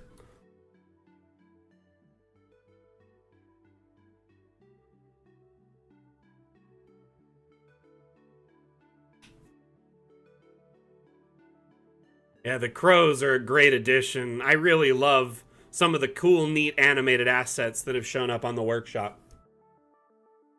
Are you like me, where you start working on a map, you can't work on it start to finish, like stage 1 to stage 10, you have to take a break and move to a different project, and then you come back to it when you're more refreshed or inspired to get back on it? Because that's how I work on projects. I can't do one start to finish. I'll start on it a little bit, do like 10%, move on to something else, come back to it later. But the thing is, I always get all my projects done on time. I just kind of do them in stages. I can't focus on a project from start to finish in a single, like, sitting. Unless, like, there is a deadline that it's like a new deadline that I have to do right away. You know what I mean? Like something short notice.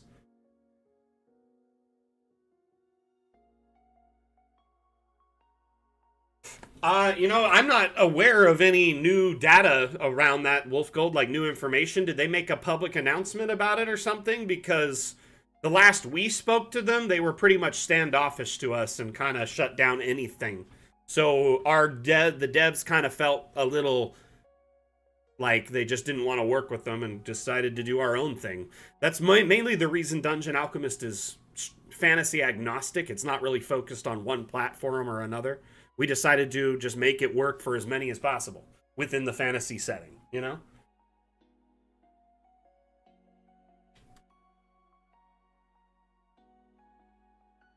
I mean, if you...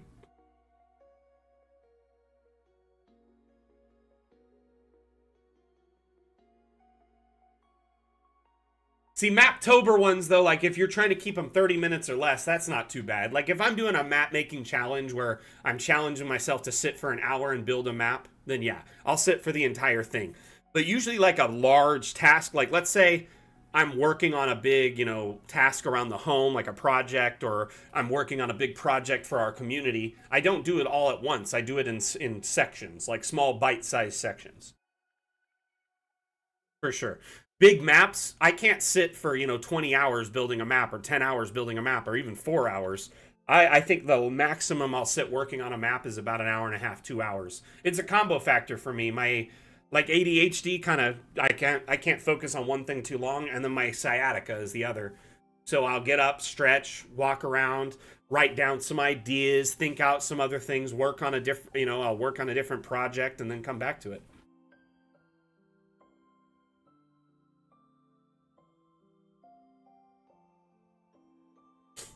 Dang, Zach.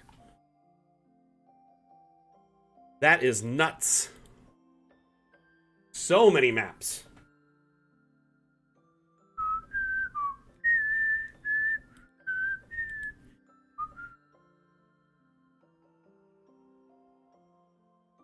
So Maptober will definitely be happening again this year.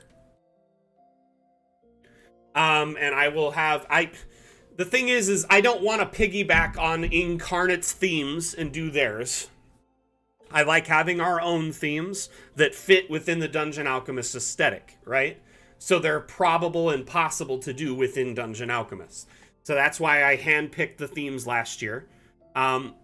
Yet again, we'll probably be doing, like Maptober, Damtober, whatever, something similar. And if you want to check the old ones that's archived in our Discord, I think you can check it still. But it's basically a new theme every day, and you're encouraged to use that theme as inspiration, make a map of any shape or size. No contest, no prize, it's just for fun to share maps with the community and make them around that theme.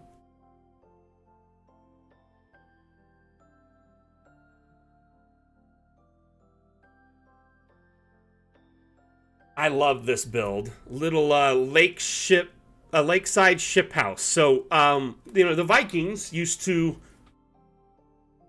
essentially build, long homes by flipping over a boat and turning it into a shelter, and it worked really great. And in ancient culture, if you could build a boat, essentially you could build a roof. It's keeping out water just the other way, right? So with that in mind, here you have that same concept, just a flipped over kind of boat turned into a house. Very cute, comfy looking home. Very powerful build in a small punch, Let's take a look inside.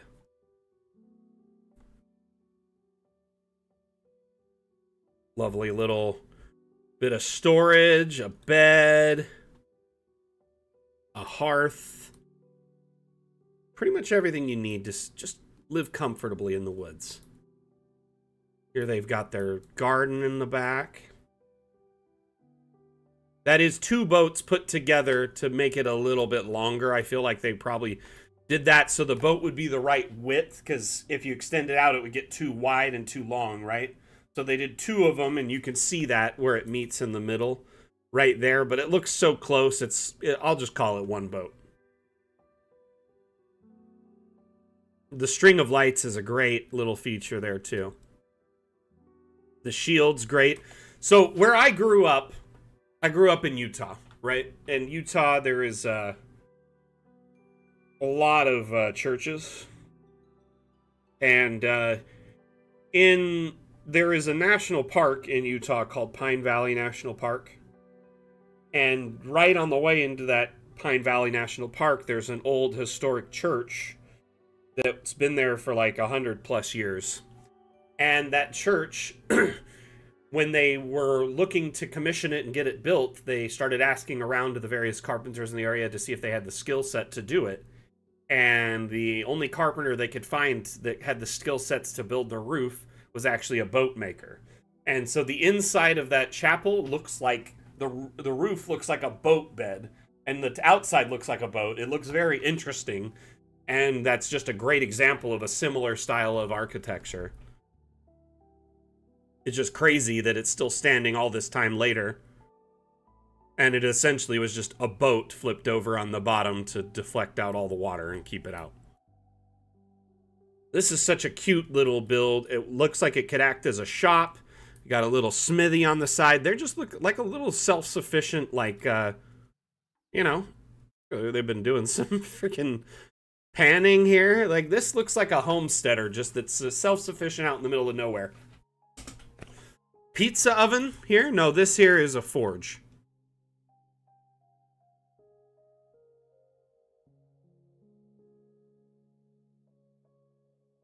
And I mean, if the boat can keep out all that water and hold all the weight the other way around, it would mean it would most likely keep it all out too, right? It's a smart, logical thing to do.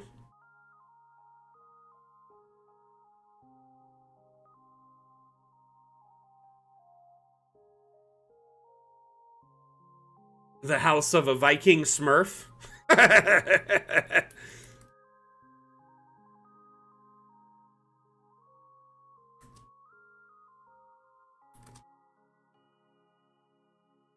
Really neat environment. Great, like, use of the space. The cover here for the storage on the side, like the cut wood. The little garden. The person who lives here it seems like they're living their best life. They've got beehives, a little bit of everything. Like, seriously, if I could have a home kind of like this, just in the middle of nowhere, and get me Starlink internet, y'all would never see me again except for on streams. This would be amazing. All right. It is time to wrap up the damn stream. Can I just say, I had a tremendous amount of fun hanging out with you all here today. Across all platforms. It was very, very exciting to share the stream with more of our community than ever before. So thank you so much for everyone here from Twitch, YouTube, Facebook, Twitter, Trovo, Kick. I appreciate you all being here so very, very much. These streams will hopefully grow with time, and we'll have more interaction on the other platforms as we go. Obviously, you know, we haven't streamed on Facebook in a couple years. We haven't streamed on YouTube really ever. Kick, new, Trovo, new. All these places are new, so we'll have to grow with time, and I understand that. So I appreciate those that came out and supported on those platforms. Appreciate all the long-term regulars here on Twitch that were, you know, keeping the chat flowing today. Can I just say, I appreciate each and every one of you, whether you were lurking today or actively chatting, whether you shared assets that were shown on the map or you shared a map that was shared on the stream. Today, I really appreciate your contributions to our community. I mean, at this point right now, the workshop is just getting flooded with content, and in the best way, too. We have 8,000 plus maps and 3,400 plus assets on the workshop. And it's just growing and growing and growing and growing. Every one of you, I encourage you, please take the time, if you have a map that you're proud of, share it on the workshop. Open it up, click the Steam Workshop tab, hit publish, give it a good title, set it to public, give it a nice little description, maybe a hook for the story, or tell people why you made this map. Use a lot of keywords so that way it's easy for people to find it. And, you know, share it on the workshop, and there's a good chance your map might end up on a damn stream. Our next stream is actually tomorrow. We have a very special stream in our Discord that is going to be hosted by Asmodeus. I will be there moderating, you know, supervising. But the point of tomorrow's stream is called Blender Basics. Blender is a 3D modeling tool that allows you to essentially build 3D animated models or still models, and because you have the option to incorporate 3D models into Dungeon Alchemist, those two work hand in hand. So you can tune into the stream on our Discord, and it's only hosted in our Discord. There's no way to link Discord into the multi-stream. I tried, so it's only in our Discord for right now. But can you drop a link for that actually really quickly? I've been recording all of them. When they're all recorded and it's all done, I'm going to edit them for time and upload the series to YouTube, but I wanted to wait till it was all available to upload it. So when's all said and done, it will be uploaded to YouTube. But we still have 2 or 3 more classes left, so it'll have to be after that. Asmodeus, he is a 3D artist and animator for Pixar, so he kind of knows what he's doing. Has a lot of very good knowledge and can guide you through making assets, sculpting them, applying properties to them to make them look better, making them smaller and more decimated so they don't take up a lot of space. And this next actual class is about animating assets, so be sure to tune in. It's an ongoing tutorial series that we host in our Discord. The next event is Monday with Map Maker Monday. Every Monday, I host a stream here on Twitch, which will now be for every platform. Gosh, I wonder if I could come up with a restream link. Anyway, here is the event, so you can RSVP. I might have to figure out a way to incorporate like a multi-link that goes to every platform or something. We'll figure it out. But I appreciate everyone that was here today. Make sure you tune into our future streams so you don't miss out. Map Maker Monday is a great stream if you want to learn tips and tricks for how to build in Dungeon Alchemist. It's a live stream where I make a map in real time. I'm actually building a map as a tribute to our community members who have won the Dam Challenge. The Dam Challenge is an ongoing map-making contest we host here on Twitch every other Saturday. So next Saturday is the Dam Challenge. So we show off maps that entered the challenge, and the winner's map is the first map featured. The winner gets a $10 Hero Forge gift card. Their map promptly featured on our social platforms in the stream first as well. And their map is immortalized in this upcoming build, the Dam Challenge Gallery, which essentially is a museum that showcases the winners from past Dam Challenges. Over 40 winners will be in this map when all's said and done. Okay, DA. You okay?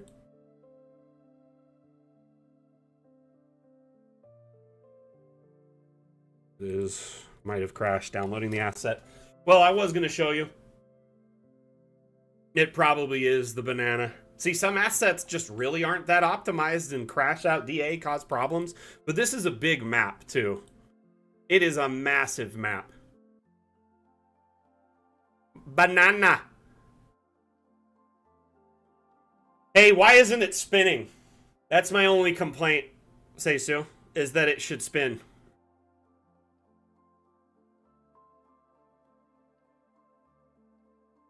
Yeah, Seymour didn't get his bath today. So Mrs. Mac got a COVID booster yesterday, which is awesome because she can't get them like all of us can. She's immunocompromised, and her rheumatologist strictly tells her when she can. So she was able to get the latest booster, which is fantastic news for us. But she's in recovery mode right now, and her arm super duper sore. And we opted to not do a bath for Seymour this week. So he usually comes in right after his bath to say hi. So this map here is full of rooms. Each of the rooms showcases a winning map from a Dam Challenge. And when all said and done, there will be every one of these rooms loaded to the brim.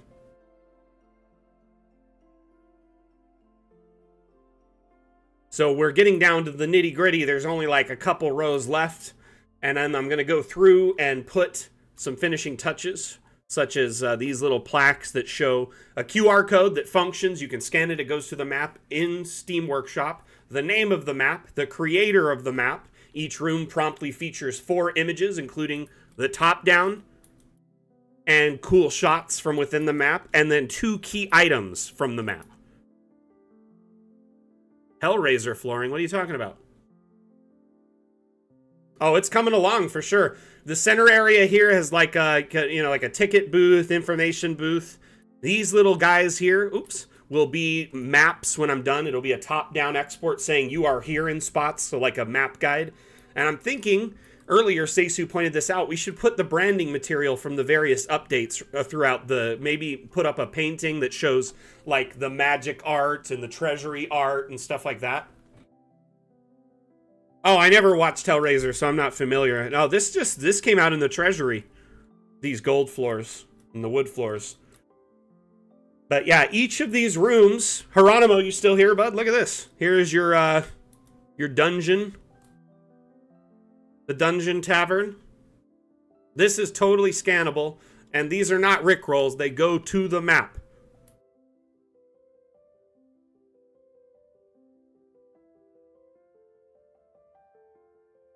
Virgil Tanner was here earlier. That's his map. So many of you are immortalized in this. Here's another Geronimo map. Might have to move that one. I don't like having two on the same row. So I'm going to probably move you back a couple rows. Mr. wins all the time. So Geronimo, before we had the 2-week thing where we were every 2 weeks, it used to be weekly, remember? So yourself and Aloe Vera and a few people entered pretty regularly for like the first 20 or so damn challenges that were every week.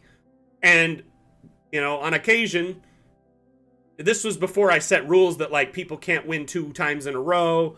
You know, we split it out to 2 times a month instead of every week. So Geronimo has statistically a little bit more wins because he entered a lot more times early on when it was like a higher chance. And also, you know, there was more chances to win because it was weekly. So essentially, he's featured a lot more early on as a result, and I have to flex his maps around to make them fit. You did take a year break. This is true. He did that to let everyone catch up, is what he's saying. What would a Rickroll map look like? It would be if you took a picture of this and instead of going to the map on the workshop, it went to Rick Astley's Never Gonna Give You Up. That would be the Rickroll. That's it.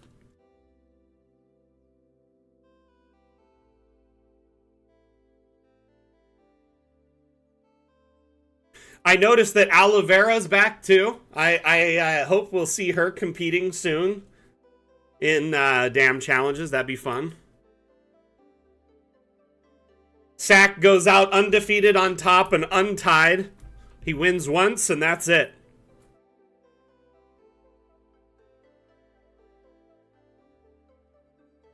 Dag, you know, sometimes you surprise me with the things in pop culture that you do not know. You, like, didn't know who the Not the Mama dinosaur was.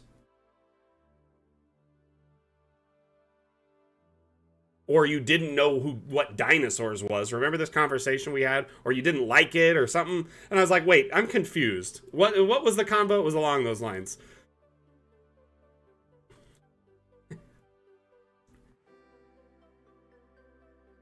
Dinosaurs was amazing and had the realest finale of all time.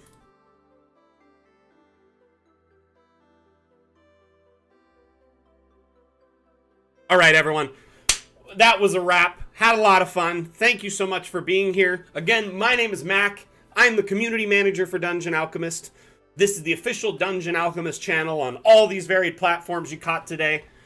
I really appreciate you tuning in and being a part of today's damn stream. It was a great success. But until next time, we'll see you next time I give a damn. Mac out. Bye. Goodbye.